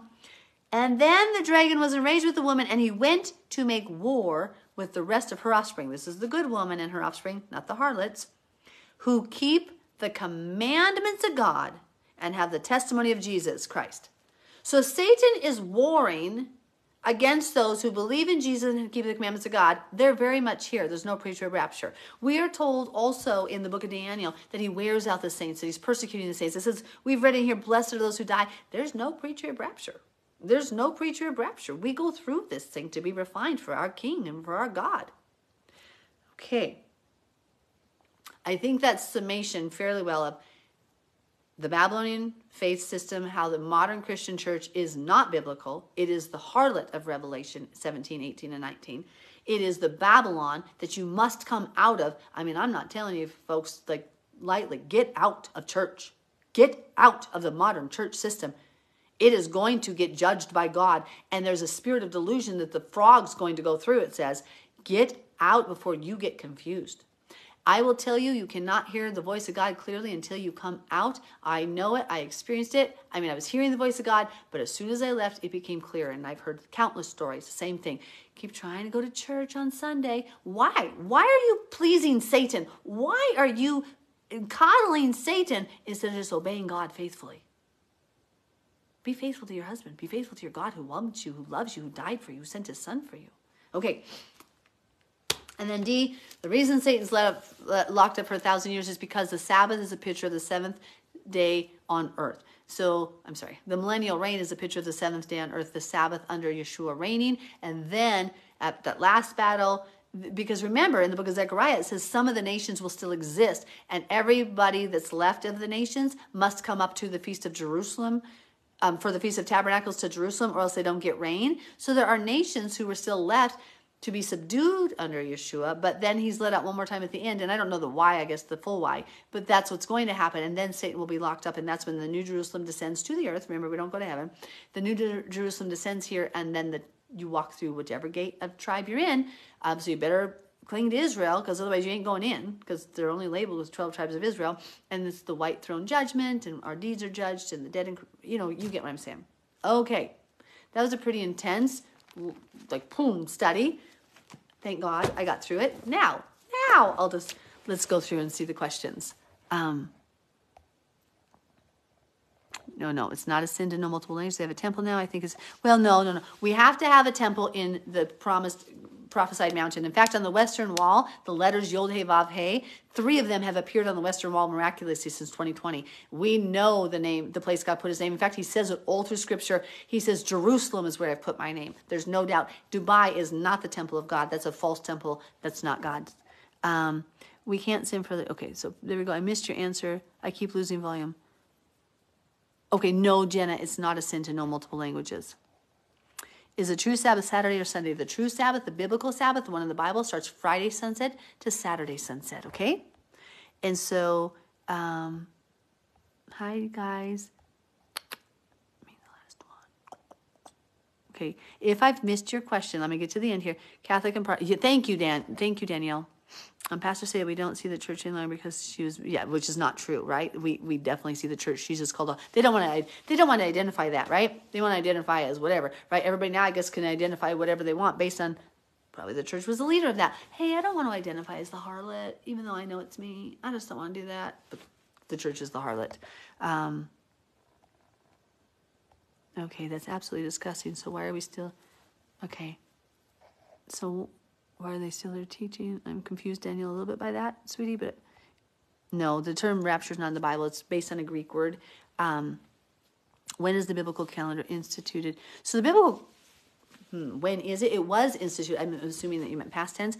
Like God set up his calendar way back in Genesis. And in the book of Exodus, you'll see that he says, this shall be the first of the months for you. That's Exodus, I think, chapter 3. And it's Abib. Abib it's in the spring, and it's when a word Abib actually means a stage of barley ripeness. It's in when the barley's in the head, at the green of the head, and there was enough to bring to the feast of first fruits to offer the first fruits of the barley harvest. Well, Yeshua is our first fruits from the dead. Isn't that beautiful? So good. Okay, rapture is not in the Bible. Thank you, Angela, for answering that. This gets me about Italy. I know, right? I'm like, wow. I know you're right. Yep. Well. No rapture. Nope, there is no rapture. He doesn't come back and we meet him in the clouds. I'm confused. Don't we see the dead in Christ? That is at the end of the tribulation.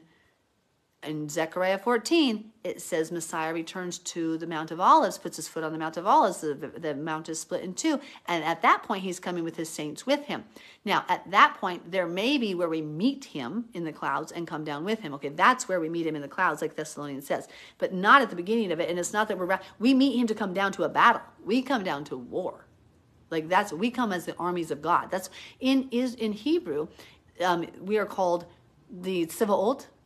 Okay, so his name in Hebrew, when Jesus returns, it says we will call him Yahweh Tsevaot. That means Lord of armies.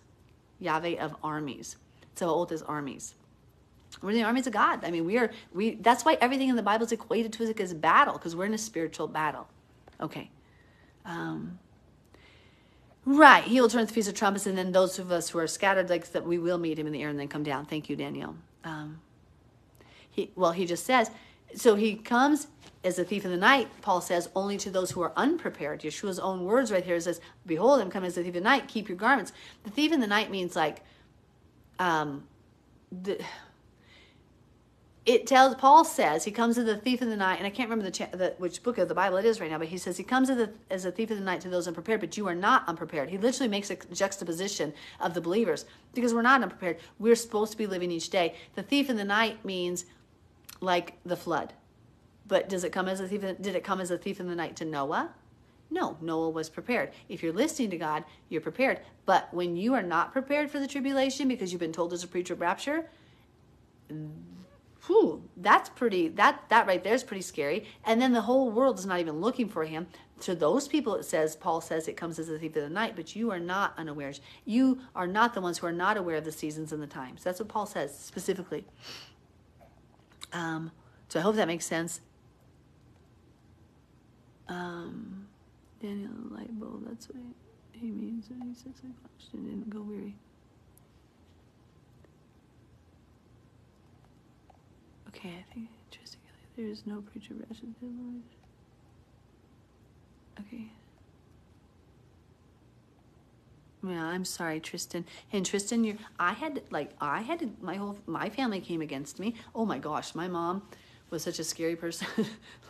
I'm like a super gentle, calm, person. I'm not calm, I'm very hyper, but I'm very kind. I'm very kind. And my mom would scare that dead back to life. I mean, she was terrifying at times. And so when I was following the Bible, I would just shake when she'd be near, because she came in Bible thumping and telling me all this stuff. But praise God, about 3 months into my obedience of the Torah, my mother came one time to set me straight, get me out of that law, right? And so she came just thumping the Bible, and I kept Yeshua speaks to me, and he'll sit right here when he's speaking, and you get really close. And so I turned my ear so I can hear him, because he was right here. And I kept turning she was screaming at me, and I'm always respectful to my mom. Like, I tried to be very respectful. So I was like, just keeping my mouth shut and just listening to Yahweh what to say. So I turned my face, and she screamed at me, "What are you doing?" And I said, I'm just trying to hear what Yeshua's telling me. And she went silent. And I didn't know until she called me later and told me what happened. But she shut up. Like, my mom didn't shut up. She was like one of those women who was pushy and bossy and totally out of line. And I was just like, that was awkward. And so she literally got up and stormed out of the house and slammed the door. And I just hit my knees at the table. And I still remember I was wearing my blue denim skirt and a white and blue shirt. And my hair was like to this length. And my son was like 2 or just turned 3 at the time. And he's like sitting there. My son was so easygoing. And he's just looking at this whole thing. He's eating. I just remember he was eating corn on the cob. I had grown some corn from the garden. No, I got it at the store. He was, and this is like 2002. It's 2002. He's just eating. He goes, "Mommy, why are you sad? Mommy, why are you sad?" And I was just had my hands in my face. And I said, "Father God, if I am wrong, please teach me. I don't have to be right. I just want to do your will. Please, Father, anywhere I'm wrong, teach me. And if my mom's wrong, teach her. Please help us just to see your truth right now." And I was just sobbing. That's all I kept saying over and over, the same words. And all of a sudden I get a phone call. See, I'm the mom who over said sorry. My husband said I did it wrong, because I was always like, "Oh, I'm sorry. My mom, you weren't going to hear sorry from her. Like, there was no sorry out of her mouth. And she calls me and she's shaking. And I saw the phone number and I cringed. I was like, and we didn't have cell phones, but it was like a landline. We didn't have cell phones back then. And I was just like, oh, it's my mom. I got to answer. It's my mom. I was like, "Yahweh, help me." So I answered the phone. I was like, "Hello?"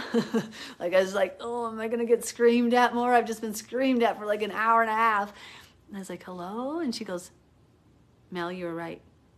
And I was like, I literally about died. I was like, I sat there for a few seconds. I was like, "What do you mean?" She said, and God had me to tell her a few words. And she said, "You know, Mel," she said, "when I screamed at you and said, 'What were you doing?' and you said you were listening to Yeshua," she goes, "all of a sudden I knew he was standing right there in the room with us." See, my mom was a very strong prophetic gift. At that point, though, it had not awakened in her. Well, she didn't understand it, but she knew. She goes, "I knew he was standing right behind you." She goes, "I could feel him." And then he told me to tell her, "How are you different from the world? How are you different from the non-believers?" That's the words he said to me. And those are the last words I spoke. And then she slammed the door and ran out. And she goes, "Mel, you don't know this, but 20 years ago, God told me to obey the law. I went to Pastor Bob and he said we don't have to. So I didn't do it." She goes, "I am so sorry. I am wrong. And God tried to tell me this 20 years ago and I wasn't strong enough or obedient enough to follow." She goes, "But God just came to me and told me I was wrong." And I mean, my mom at that point in her life, now after that she had changed, but at that point in my life, I don't know if my mom knew how to say the words "I'm sorry." I mean, I'm not even joking. And so, I mean, it was just, I don't even know where I was going with that story, but it was just a beautiful thing where it's just, you're going to be hated. You're going to be persecuted. Your family's going to come against you. That's what I was going to say, Tristan. That's what I was talking about. Let me scroll up. What was I talking about? They're going to come against you, but I was willing for my mom to walk out of my life forever. I was willing for my husband to divorce me. I mean, there were some things, I don't want to say some of the things that happened, but I mean, I was cowered on the ground being screamed at, and I was kind of like hoping he'd leave. I was like, "Lord, you can just let him leave me. I'll just serve you. I love you. It's just me and you. We got this. We got this. I don't need a man. I don't need nobody. I just got you, Lord, right?" And the Lord will be like, "Mel, pray for his heart." I'm like, right. Pray that he repents, Lord.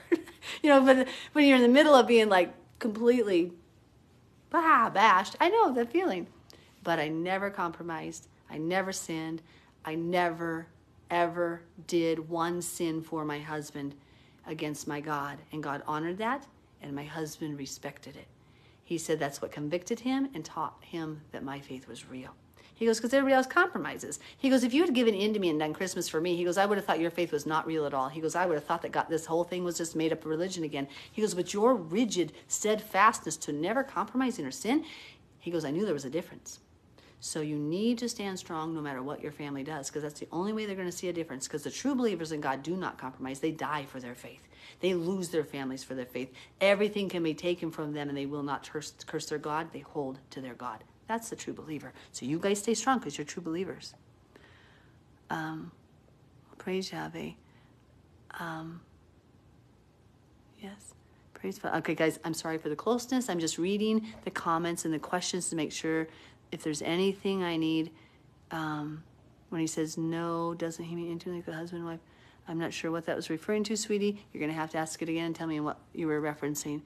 We must be absolutely his. Exactly. We can't divorce, though. Acts 10 and 10, we're explaining about the clean versus unclean. Acts 10, no, you're misunderstanding. You're misunderstanding that, Susan. That's not true at all. So Acts 10 literally is talking about Gentile believers. So let's look at this, because this is where Christians just twist things out of line. We just went through the whole Bible and showed the whole Bible destroyed. So now you can't take one verse and try to fit thousands of verses through it and say, oh, see, you can eat people now if they die. I mean, that doesn't even work, right? So here's what we're going to say. So here's the thing. Acts 10, Peter's vision.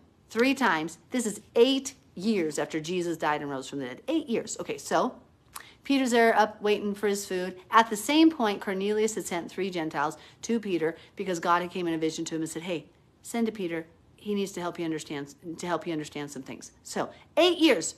And Peter sees this vision 3 times. Rise, Peter, kill and eat. And Peter's like, oh no, Lord, nothing common or Peter hadn't eaten a pig yet. Peter hadn't eaten poop, people, or poison at that point. He was not eating unclean things. Peter gets up and says, I wondered what the vision meant. He didn't say, oh, give me a ham sandwich now.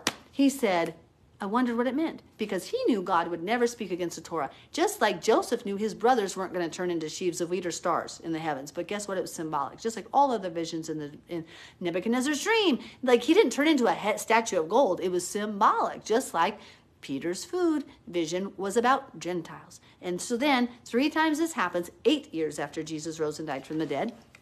Peter still had not eaten any pork or anything at this point, and he never did because he never sinned. And then he says he wondered what it meant, and then it says the Gentiles came, and then he tells us the interpretation himself twice. So do not add to the Word of God. Do not add to the Word of God. You know what the Word of God says? God told me to call no Gentile common or unclean. God didn't say to Peter, get up and you can eat whatever now. Peter would have said, oh, God was telling me in the vision that I can eat anything I want. That is not at all what Peter said. What Peter says is, God told me to call no Gentile common or unclean. Then I understood the vision. If he had to understand it, he knew it wasn't about food. If it was about food, he wouldn't have had to understand it because it would have already been clear. The understanding came in understanding that the Gentiles could come to God. And then, I don't know what your reference is in Timothy 4, but let's look. Sorry, I get worked up about this stuff, guys. I like this. This is my candy. This is my candy. I love the Word of God. I love God. But there's nothing ever, and nobody has ever been able to show us this. Okay. Oh, yeah, this is talking about the Catholic Church. This is, again, a misquote. Look at this. Notice the Spirit expressly says that in the latter times, some will depart from the faith, giving heed to deceiving spirits and doctrines of demons. Do you think God's a demon? If you say his laws are bad, then you're calling him a demon, and that's blasphemy. God's laws said not to eat pork. God's laws said not to eat human. You gonna call him a demon?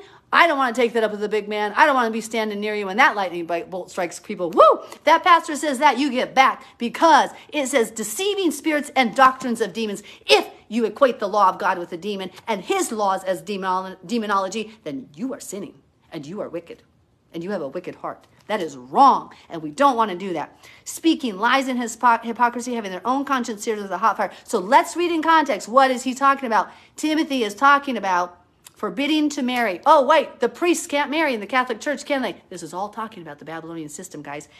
Doctrines of demons. They say you can't marry, and commanding to abstain from foods. Food in Hebrew is ochel. Flesh is basar. Pig is not food. Isaiah 65 and 66 says, if you are caught eating swine flesh when Jesus returns the second time, you will be destroyed.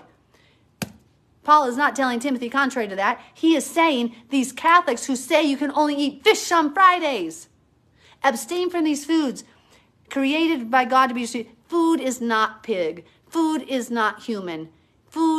Flesh is human. Flesh is pig. Food is ochel. Food is what's found in Leviticus 11 and Deuteronomy 14. So if God gave you food like deer, here's your food. He already tells us what the food is. The ochel, ochelim. You can't eat rabbit. That's not food. That's flesh. Don't eat that flesh. But here's the food you can eat. This is food for you. Ochel. Different words. You better know what you're talking about. So they command to abstain from foods which God created to be received with thanksgiving by those who believe and know the truth. For every creature of God is good and nothing is to be refused. So do you think you could roast me? This is talking again, like we've talked about when we went through Romans. There are things in the context of the framework of what he's talking about. So he's talking about food. If it is food, you can receive it with thanksgiving. You can eat food. Judaism has a law that if you come from the marketplace eating with if you eat with unwashed hands, Mark chapter 7, Matthew chapter 15, if you come from the marketplace and you eat with unwashed hands, they say you defile the food. Jesus says, no, that's a commandment of men. That's a teaching of men. He goes, why do you set aside the commandments of God to hold to your traditions of men? The commandments of God already told us what was food. This is talking about food. Every creature, do you really think God is saying, do you really think Paul is meaning every? We already pointed out through the book of Romans where he says all, but he's not. All things are lawful for me. Really? It's okay to murder? Really? It's okay to have homosexuality? Use our heads. What is he talking about? Within the framework of the law, these things that are beneficial. The word in Hebrew, so Hebrews are very dramatic with their language. So every creature of God, so Paul is above God. He just said, he's talking about food. So everything that's food, every creature that was intended to be food is to not be, you don't have to refuse that. You can eat it. Catholics and other religions, for example, Hinduism. Hindus say you can't eat cows, right? Do you get what I'm saying? He would never, if you believe that it's a deceiving spirit that told God's people to not eat pig, then you've got a problem. You've got a problem because you don't believe in the right God. That's not a deceiving spirit or a doctrine of a demon. How dare you equate, not you, I'm not saying you, I'm saying generalities here. Please don't take this wrong. The person that would say that the law of God was a demonic teaching, that person is demonically possessed. Because that person that's insane.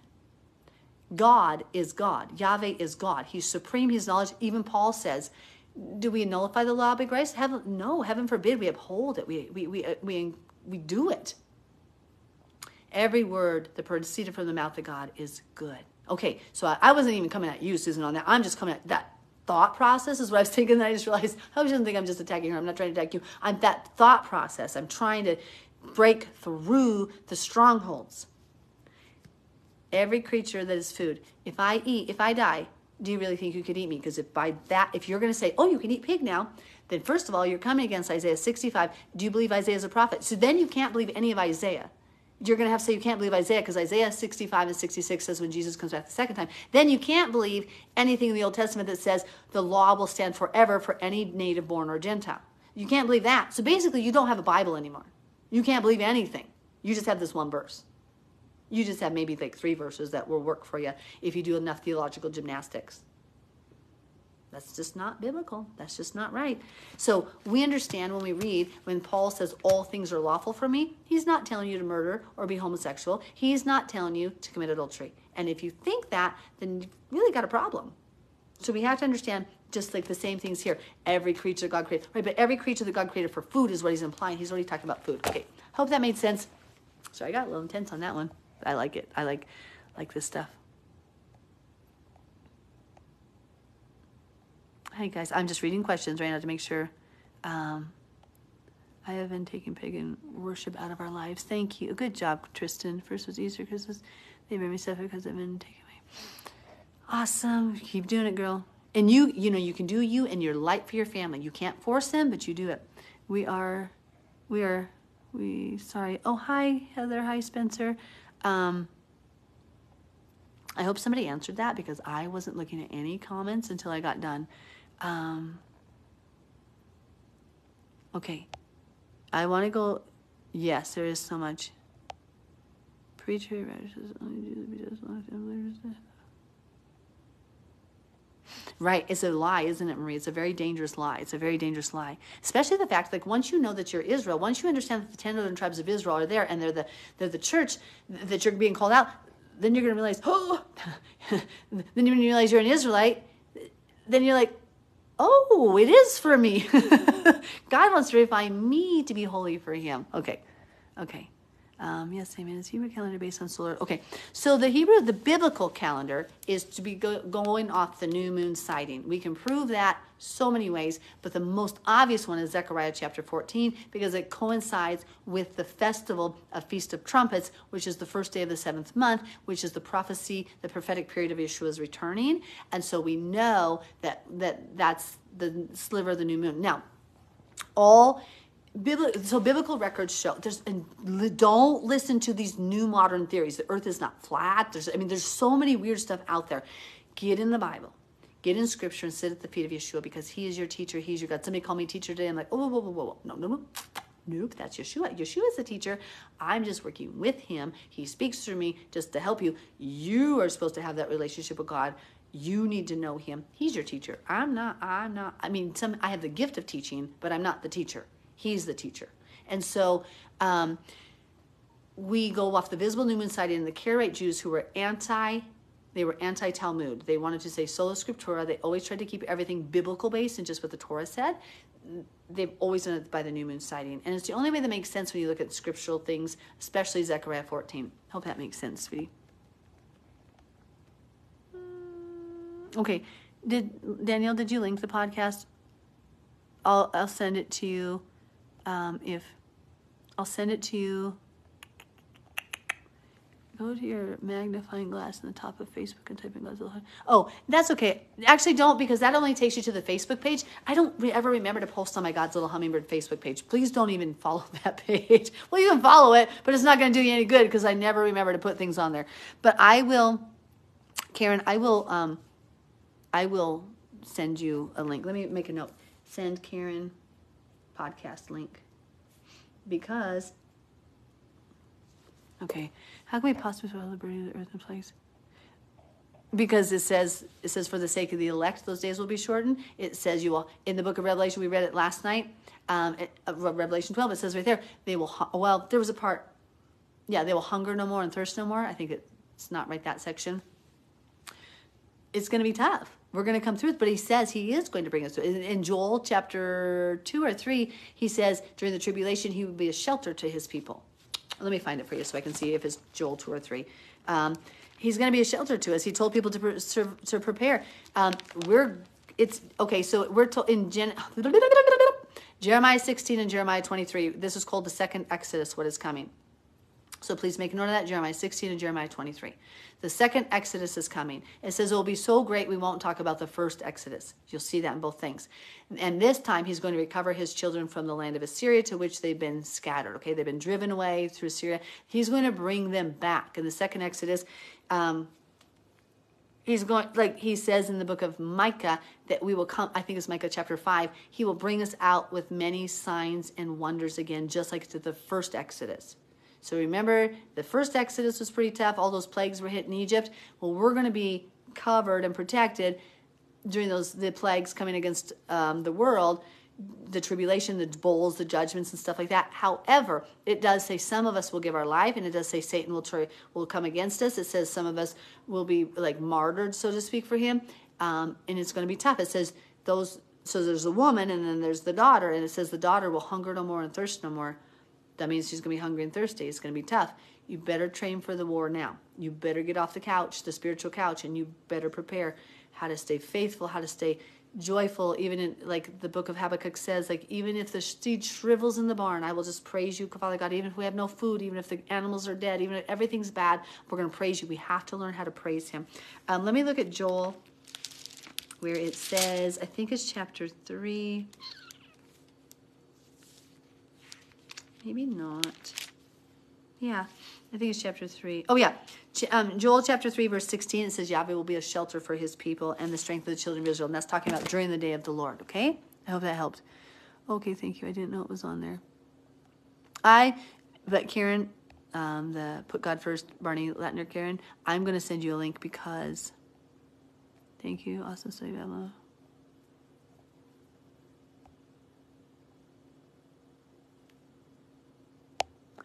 I have. That's awesome. So Tristan, that's probably very symbolic of like it's going to get tough, and you're going to have just a little few provisions. Get your backpack ready. You're going to be fleeing. Okay, guys. No, I meant in the Catholic have a building for all the music. Oh, thank you. Good, because I was like, oh. Okay, good. Thank you, Tristan, for clarifying that. Because I'm like, oh, that's not the temple. Don't even think about that. That's Ezekiel 40 tells us. Okay, can you repeat the Feast of Tabernacle, not an exact date? We're in the Bible. Okay, can you repeat the Feast of Tabernacle, not an exact date? We're in the Bible scripture. So the Feast of Tabernacles is talked about Leviticus 23. Also Zechariah 14 talks about when Messiah returns, that we must go to Jerusalem every year to keep the Feast of Tabernacles, or else we won't get rain. So those two places, Leviticus 23, Zechariah 14. There's a place in Numbers, too, that really details a lot of it, too. And Deuteronomy. No, Leviticus 23, not Deuteronomy. Daniel, it's Leviticus 23. The Abrahamic family house of the Catholics. Oh, yeah. Thanks, Christina, for clarifying what she was talking about. So my friend tonight said Paul and James contradict each other. They don't. No. They don't. Paul and James, people misunderstand Paul greatly, which is why I went through. So go to the podcast, the God's Little Hummingbird podcast. I go through the book of Galatians, just like we did tonight. Remember how I showed you in Galatians chapter 4? It definitely isn't talking about not returning to God's holidays. It's talking about not returning to the pagan holidays. I mean, we made that very clear if you look at the language. Now, I was a grammar teacher, a literature teacher, so I don't know if that helps, because I see a lot of people who just have a confusion. But what God told me, like with the flat earth and some of these things getting out there with these weird calendar theories, Yahweh told me that's a spirit of stupor that some of his people got put under. And then there's also, I just think some people can't comprehend, because we went through Romans together the other night, right? And it's like there's a blindness there, isn't there? Like the Bible says until you turn to Messiah, the blindness, the veil lies over their heart when they read the law of Moses. That's in the New Testament. And I really believe that happens to people. And when you turn to Messiah, he takes that blinders off, which he's doing with you guys. But it's weird, because I think that some people, like, they twist scripture so badly because I don't think they're teachable. I guess I just don't understand why they do it. I don't understand why they just can't see, because I see Paul clearly says to obey the law. Go through our study. I think I sent it to you, Audrey. The Romans one is like, Paul says to obey the law. 1 Corinthians, he says to obey the law. 1 Corinthians 7:19 is very obvious. He says to obey the law. So I hope that. Where is the feast? We don't know the day or time. So that one's the Feast of Trumpets. It's called Yom Teruah. It's in Leviticus 23. It's a day or hour we don't know. We have to look for the visible new moon sighting, because here's how we know. For the first day of the 7th month, we always had to wait for the new moon sighting. Zechariah 14 says it's at neither day nor night, an hour only the Lord knows. At evening it shall happen that the light shall return. That's referencing that feast. I hope that makes sense. That might be too much. Could you describe the full armor of God with your eloquence of speech? I don't know if I'm so eloquent in my speech. I'm a little tired and fluttering with my tongue tonight. So Ephesians chapter 4 talks about the whole armor of God. And so just to walk through it, because you have the helmet of faith. So the interesting thing is, in the book of Psalms, it says, Ephraim is my helmet, Judah is my lawgiver. Who did we just say Ephraim was? Well, the 10 tribes of Israel who got scattered through Europe. What is the helmet? The helmet of salvation. Isn't it interesting that Paul is quoting things from the Tanakh, and if you don't know the Old Testament, you won't see what he's talking about. But what he says is put on your helmet of salvation. He understood that Yeshua is the helmet of salvation, right? And that is what he understood. The Psalms understood. It was the prophecy that Ephraim was going to have the helmet of salvation. They were going to know who Jesus was, that he's the salvation. And Judah was going to be the lawgiver. So just Google it, you'll find it. There's two sections that say it. So it says, Judah is my lawgiver, Ephraim is my helmet. The other word there. So you put on the helmet of salvation. Well, so your brain, everything must function as the Messiah functions. He is the head of the body. He is the one to be directing your thoughts, your eyes, your words, your ears, what you hear, everything. And then you put on the breastplate of righteousness. Well, this is all symbolizing things from, now we have the breastplate. Well, that is very much linked to the priesthood, right? But it protects your heart. Your heart must, out of your heart flows wickedness. So here you have a protection to protect that wickedness, the breastplate of righteousness. What is righteousness? To do rightly, to do what is the right thing, which is the Torah, the commandments of God. So when you have the right heart, you're going to be, when you follow the Torah, it says because of lawlessness, the love of many will grow cold. So if you're obeying the law of God, you're going to have love. Right? The converse of that is that you're going to have love. And so then when you guard your heart with the commandments of God, you're filled with love, mercy, truth, peace, and grace. So boom. And then so you have on the belt of truth. So your waist is your center, your middle part. You have to have truth to be the very substance of what you are. And that holds the money bag there, which is your treasure. Right? Your treasure is the word of God. The truth is your treasure, wisdom, the fear of God, the things like I want to stand in truth. Revelation 21 says, is it 21 or 22? He who loves and practices a lie will not inherit the kingdom of heaven. So if you are trying to keep Sunday as a Sabbath, that's a lie. You're loving it and practicing it. You don't even get to go to heaven. It says in, so be careful because I don't want to take that chance. I'm not saying you can't go to heaven. I'm saying the scripture says you don't get to go to heaven. So I don't know. I don't want to argue with that. I don't want to argue with that. If you love and practice a lie. Oh, wait, Jesus wasn't born at Christmas. That's a huge lie. So he who loves and practices a lie won't enter kingdom of heaven. Oh, that's a big lie to pretend Jesus was born at Christmas. Oh, Easter, that's a big lie because Easter wasn't about Jesus' resurrection, but Feast of First Fruits surely was. He who loves and practices a lie are outside. They don't get to go in. I don't want to love and practice a lie. So you have to have the belt of truth. Then your shield of faith. I'm not even reading here, so I hope I'm not missing anything.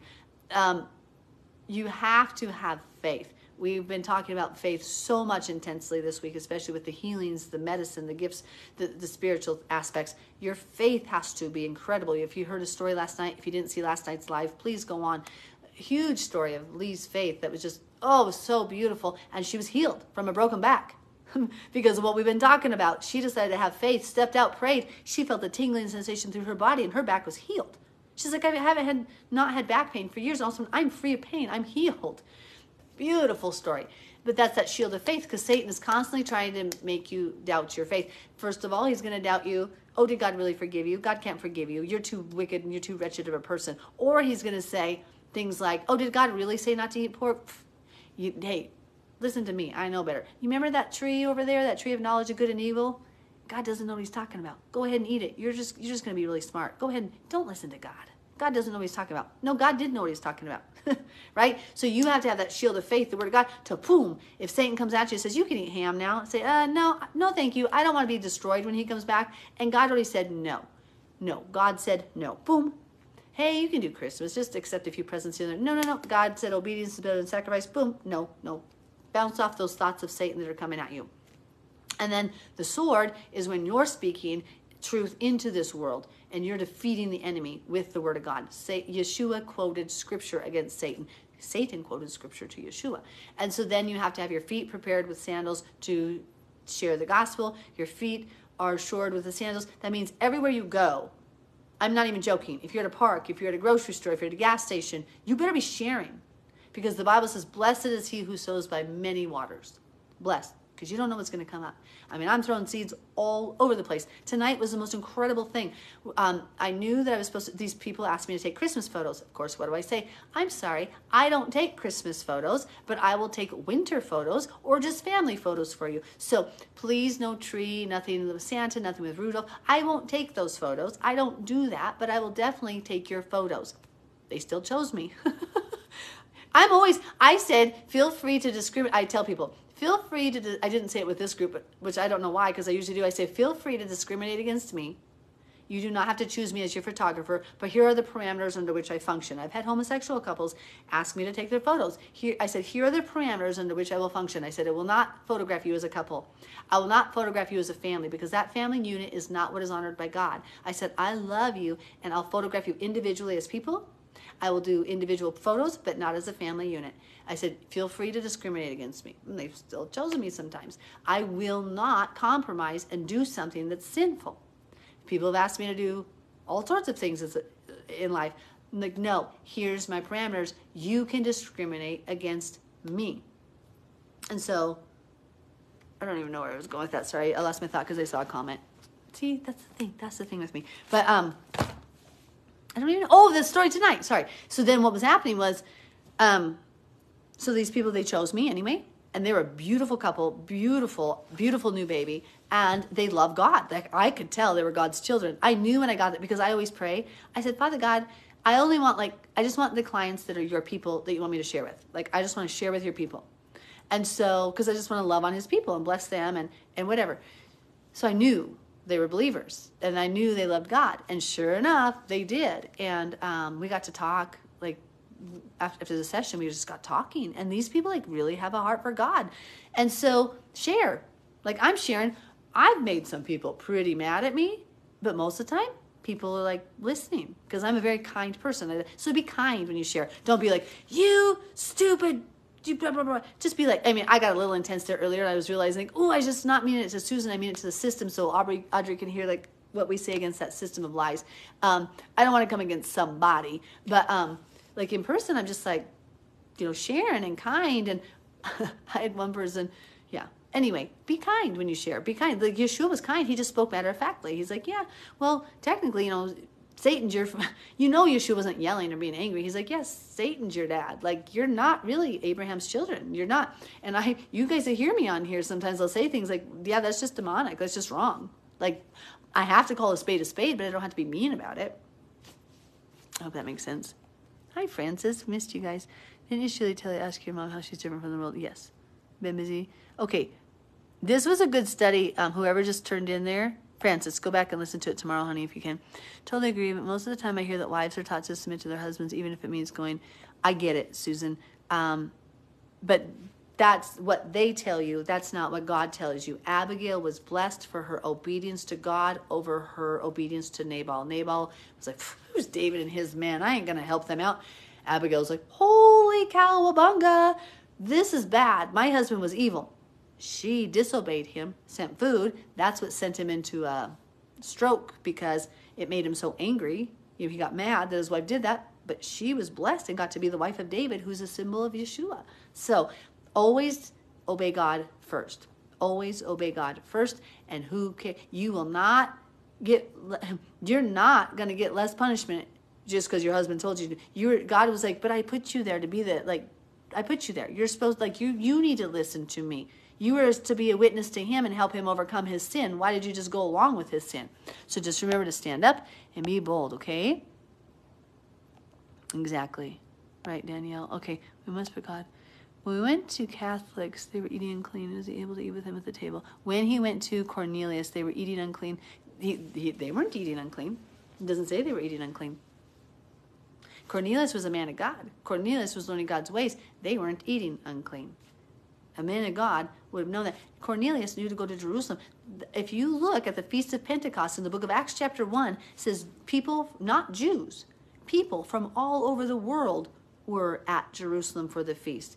Any Gentile was a believer we talked about Exodus 12, Numbers 15, Leviticus 19, Isaiah 56, Ezekiel 47. There has always been the same. Caleb was a Gentile. Caleb converted and became the leader of Judah. Ruth was a Gentile. She became an Israelite, okay? So we cannot, Cornelius, Paul did not eat, Peter did not eat anything unclean with Cornelius when he went there. Cornelius already knew some of God's ways. He was following the Torah. He was following the law. What he didn't understand was that Yeshua was the Messiah. He didn't know that Messiah had come. So then they got filled with the Holy Spirit. Do you know Paul was given his vision? Go look it up. It says Ananias, a man devout according to the law. And it says it 2 times. The man sent to give Paul his sight was not a lawless Gentile, was not a lawless Jew, was not a lawless person. It says, Ananias, go to Paul, lay your hands on him. Ananias is like, oh my gosh, this man is killed. I've heard such bad things about him, Lord. And the Lord's like, no, go to him. He must know what he must suffer for my name's sake. And Paul says twice, Ananias, a man devout according to the law. According to the law, devout. Okay. So good questions. Can you eat deer? Yes. Yes. Don't eat scavengers. Yes, that's a good analogy. Can you please explain when Yeshua sent out his disciples and told them to eat whatever they put in front of them? I know he didn't mean pig. Yes. Okay. So Danielle, where were they going? again, this is like what we're talking about. Paul, when he said all things are lawful for me, he's definitely not telling you to murder, commit adultery, or homosexuality, right? He is not. I mean, we got to use logic here. So when he's saying eats whatever, these are people who they're going, that he says he's not saying, he's talking, this is in Romans you're quoting from, I believe. Eat whatever said it before you. But if they say this was offered to an idol, then don't eat it. Again, read in context of what this was. This isn't saying eat pig. This is saying, because the whole passage there says, if somebody tells you this was sacrificed to an idol, you know the idol's nothing, but for the sake of consciousness, don't eat it, because then you embolden them to partake in those things. We actually went through that together on one of these lives. Remember that? So again, a verse taken out of context can be extremely dangerous, because the context of this passage was food sacrificed to idols. Okay? So if a food was sacrificed to an idol, God says, don't worry about it. If they offer you something to eat, whatever's set before you. But if they tell you it was sacrificed to an idol, then you better not eat it for their conscience, because then you're going to make them stumble. Does that make sense? I think so, guys, right? Yes, the deer is definitely currently in Timothy, but all over the place. Yeah. Who went to Cornelius? Are you talking about Paul? He was sent to a man who... No, Ananias. Who went to... Oh, Danielle's responding to somebody else. Hi from Isabel. Hi, sweetie. Oh, Denise, I'm sorry. So, Denise, so Denise, if you can't hear it, sometimes people the next day will refresh it, and they'll watch it as the video, and then it doesn't cut out, okay? Just so you know. Okay, any more questions, guys? I know this was a really good study tonight, wasn't it? It was awesome how the Lord just showed up and taught. Melissa, so much to chew. Yeah, this video, I would say, save this. If you're new to Torah, I'd say watch this one. Honestly, a lot of our lives, especially back a couple weeks ago, like the one through Romans, the one through 1 Corinthians, Romans especially, and the one we went through Hosea, remember, a couple Saturday nights ago? Man, go over them over and over and over. If y'all want to hear... Oh, did you link that? Okay, I'm going to do the same and take notes next time. I know. Put me on slow-mo. I dug fast. And reach out. No, actually, Tristan, she's right. You can eat giraffe, but I don't want to. You can probably eat grasshoppers too, but I don't want to. That's the one where I said, I know the Lord told me like I have to function in the spirit of John the Baptist. He's told me that, and then very intensely last few weeks. I'm like, just don't make me eat grasshoppers. Like, God, I would rather just die. I would rather just go peacefully home. I can starve to death. If that's all it was, I'll just say, thank you. I've lived a good life. I can just piece this out slowly, and you'll just take me home. There is no grasshoppers going in this body. Can't do it. Like Hosea or like Ezekiel. No, God, please. No. Don't make me cook my food over human dung. Please, God, please. And that's me with grasshoppers. Please, God, no. Please, no grasshoppers. Can't do it. Okay.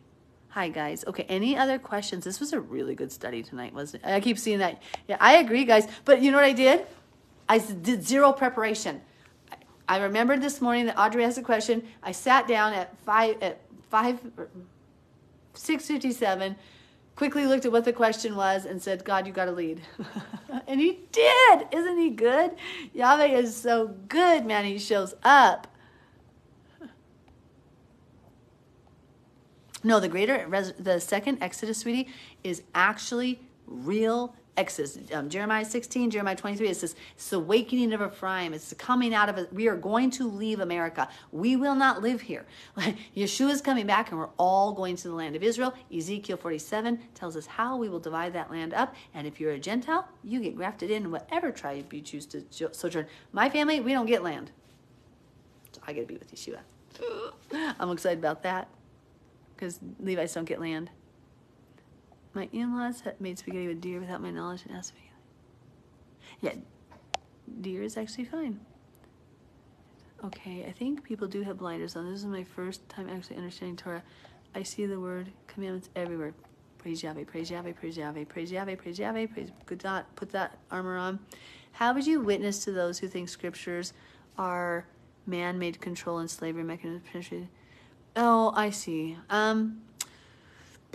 So honestly, it's hard to reason with them. I mean, honestly, you can't reason with a fool, right? It says argue with a fool and you become a fool like them. You just look like a fool like them. I mean, it's very foolish, right? It's very, very foolish. So I always say the biggest proof that our scriptures are very intact and accurate, like, is the Dead Sea Scrolls. The Dead Sea Scrolls show so much accuracy. They have things that, that they just found manuscripts from the ancient things that are so close. But honestly, and how do you argue with a fool? I mean, some of those arguments are so detrimental, but the thing that I usually say is, well, I mean, the Dead Sea Scrolls prove that there was very little to almost no alteration of any of the original Hebrew scripts, like from way back when. Like, that's a pretty big discovery that shows that. Like, the book of Isaiah was so intact. The book of Isaiah, we went and saw it. Did you guys get to see? Who else got to see the Dead Sea Scrolls? My husband went twice. It was so neat. I got to go once. Really neat. Really neat. Anyway, I hope that makes sense. But honestly, a lot of those people like that, you can't, there's some people, like, they're so illogical that it's just really, like, nothing you said was going to work anyway. Like, it's just like, because you can be like, well, history books are written by man, yet you read the history book and you believed what they said about World War II. Like, a man made that. Like, the Illuminati, the higher ups, or not the Illuminati, but whatever it is, they didn't change the Bible. I mean, the Bible is so powerful and alive and active, and if they can't experience it, then that's on them. And it comes down to a matter of faith, where you have to commit or not. And like I said, then the Dead Sea Scrolls are a pretty good indication. Pray just for divine appointments. Exactly. I didn't even understand what Torah was. I'm so glad you do now. I didn't either. So amazing. When making the choice to no longer celebrate Christmas, is there a way to just be a blessing to people or even your children?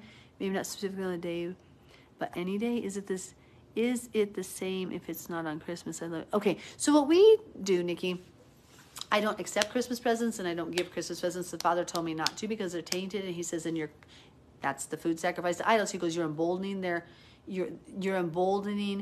their conscience to do things which are actually against God. So if you accept a Christmas present, you're saying, well, I'm saying it's wrong, but I'll still accept it from you. And that's why the Bible talks about what we just talked about with Danielle. You don't eat something if somebody says, hey, this was sacrificed to an idol for their conscience sake. You don't do it because that emboldens them to continue in the bad behavior. And so we just don't do anything because right now you don't have to be nice to people. You have to be faithful to God. Like, your whole focus right now is about being faithful to God and loving people. And love will set them free from sin. Love turns them from unrighteousness to righteousness, okay? And so if you want to do benevolent gifts, you should do it every day. Like, God will put people on your heart. You should give gifts every day, not around Christmas season, not at Christmas season. Do anytime God says, hey, I want you to bless this person with some food today. I want you to go ahead and have a family dinner. Just say, let's just have a family dinner because. You don't have to have a reason to do it. You can just say because, but just definitely don't do it then, and don't coddle them, and don't do it at that time, because then you are emboldening their conscience to sin. Okay. Yes, I will listen tomorrow. Okay, and Deuteronomy 12, it says if it's your wife or something. Exactly. Good job, Danielle, putting that in there. Actually, Danielle, yeah, you got it. Yeah, well, I encouraged her to do like Sabbath gifts too, yeah, because I like to do Sabbath gifts because I want Sabbath to be so special and holy. And so, like, I'll get my husband, like, Sabbath things, little Sabbath presents, or like my son when he was little. Now he's going to be 25, and so he hasn't lived at home for 7, almost 8 years. But I get little gifts. Sometimes I used to get them for the children. I still do sometimes get the children gifts on the Sabbath and just give them little prizes just to be happy on the Sabbath. Okay. I tell my family, if you want to give, feel free to do it anytime. Just don't wait a certain day. Yeah, exactly. That's a good job. That's good. You guys are amazing. Yes, if Father puts someone on your heart to give them. Exactly. Cover that. Yeah. Okay, so my favorite, if y'all want to know, so I like that Equal Exchange dark chocolate mint. It's all kosher, all organic. It's like 60-some% chocolate. So if you ever want to bless, totally teasing. And the HU chips that are sugar-free, they only have like dates in them. Those are amazing. Cover them in that chocolate. Cover them in yummy, good chocolate. Oh, and then that Equal Exchange I think it's Equal Exchange. They have like an 88% dark chocolate. That one's really good too. I wonder if John the Immerser dipped the locusts in honey. Well, I don't know, but I ain't gonna know. Because I looked into ordering a Torah. What version? Okay, so the Torah, sweetie, is just Genesis through Deuteronomy. Be careful of some of the modern Torah books, so to speak, because they're filled with Judaism laws in the bottom of them. And so you don't need a special book because the Torah just means Genesis through Deuteronomy. Isn't that cool? Chocolate-covered grass. Ugh. Don't even make me vomit. He is so good. Chocolate-covered locusts are disgusting. Okay, which verses talk about the second Exodus again? That's Jeremiah 16 and Jeremiah 23. Okay, not gonna lie, I would totally try them. Danielle, you would. Crunchy. Oh, so HU chocolate chips. Oh my gosh, I don't know what they stand for, but they're all kosher. And so I try not to eat sugar a lot. Like I like have a tiny bit, like probably less than half a teaspoon a day. If I try not to just have sugar. I'm too old. I'm almost 50. I like to run. I like the way my joints feel when I'm healthy. You know what I'm saying? I like to not have the sugar. So I find things that don't have sugar, and so I use dates or stuff like that. And HU, they're like chocolate chips. They're right in Walmart. I find them right there, and they're just like dark chocolate. And I don't do erythritol and that false sugar stuff. That makes me feel sick. So I can't remember what's in them. It's just like chocolate and dates, and that's like it, and it's so good. Yeah, they are delicious. I sent Danielle some the other day. Okay, awesome, guys. Any other questions before we sign off? I know this was a lot. Audrey, did it help? Do you think this will help? I think it will. I mean, gosh, this study was so intense tonight. I loved it. I love it. I love it. I love it. I thought it was really good. If you have questions, reach out. I'm just thinking, because I don't even think I did it. Because obviously I didn't plan anything. That was all Yahweh just putting things that kept coming, bouncing in my head. Praise Yahweh. So we're going to end. Father God, in the name of Yeshua HaMashiach, I pray that your word does not return void. I pray, Father God, that we would be humble, obedient, submissive.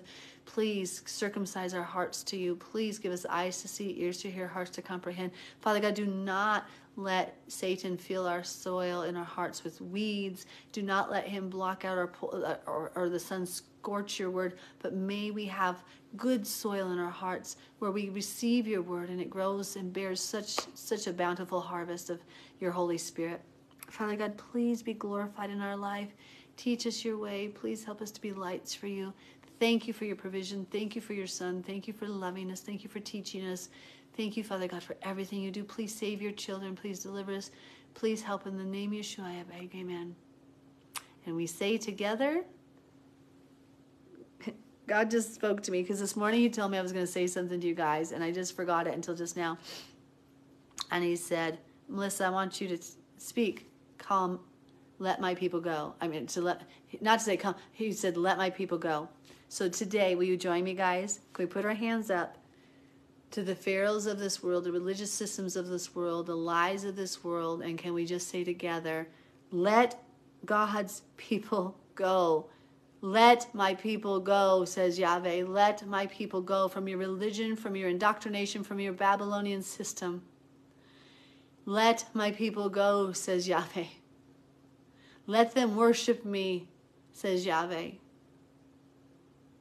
Let them exalt my name and not taint their tables anymore with demons. May they not taint their tables with demons. May they only sit at the table of righteousness. Let my people go, says Yahweh. Woo! Oh, please. Pray that everywhere I go. I'll drive down the street a lot, guys, and I just pray, let God's people go. I pray all the religious systems, all the churches. I'm praying all the time. My hands are, let God's people go, let my people go. Woo! My hands are like burning right now. I knew, like, as soon as he's reminding me I was going to pray, he's like totally is there. So I know, Yahweh, we just pray in the name of Yeshua. Let your people go, God, please. Please command pharaohs. Please command these religious systems to let your people go. We speak, let Yahweh's people go. B'Shem Yeshua HaMashiach. Amen. He's good. Yes, let us go. Exactly. Get us out. Baby Bean always says, let my people go. Oh, that's beautiful. Awesome. Guys, pray that everywhere you go. Pray it all the time. Speak it into this world. Fish like never before. Please don't think you're not worthy. Don't think you're not smart enough. You know enough. You know enough to at least start If you don't know everything, that's fine. You fish, you land them on the shore. Get one of us to help you.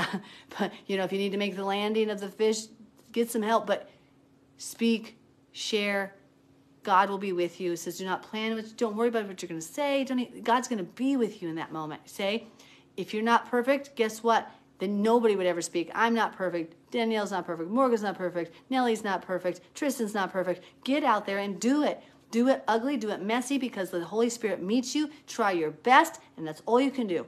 Moses wasn't a good speaker. Paul apparently really sucked at speaking. He confused everybody in his letters, right? He still did it, and praise God he did. His letters are amazing if you can understand what he's saying. Okay, I love you guys. I got to go edit some sneak peeks of the beautiful family tonight. Then I got to get up and milk some cows. Love you all. Have a blessed night. I'm thankful for you all. I'm so thankful for you all. You have no idea.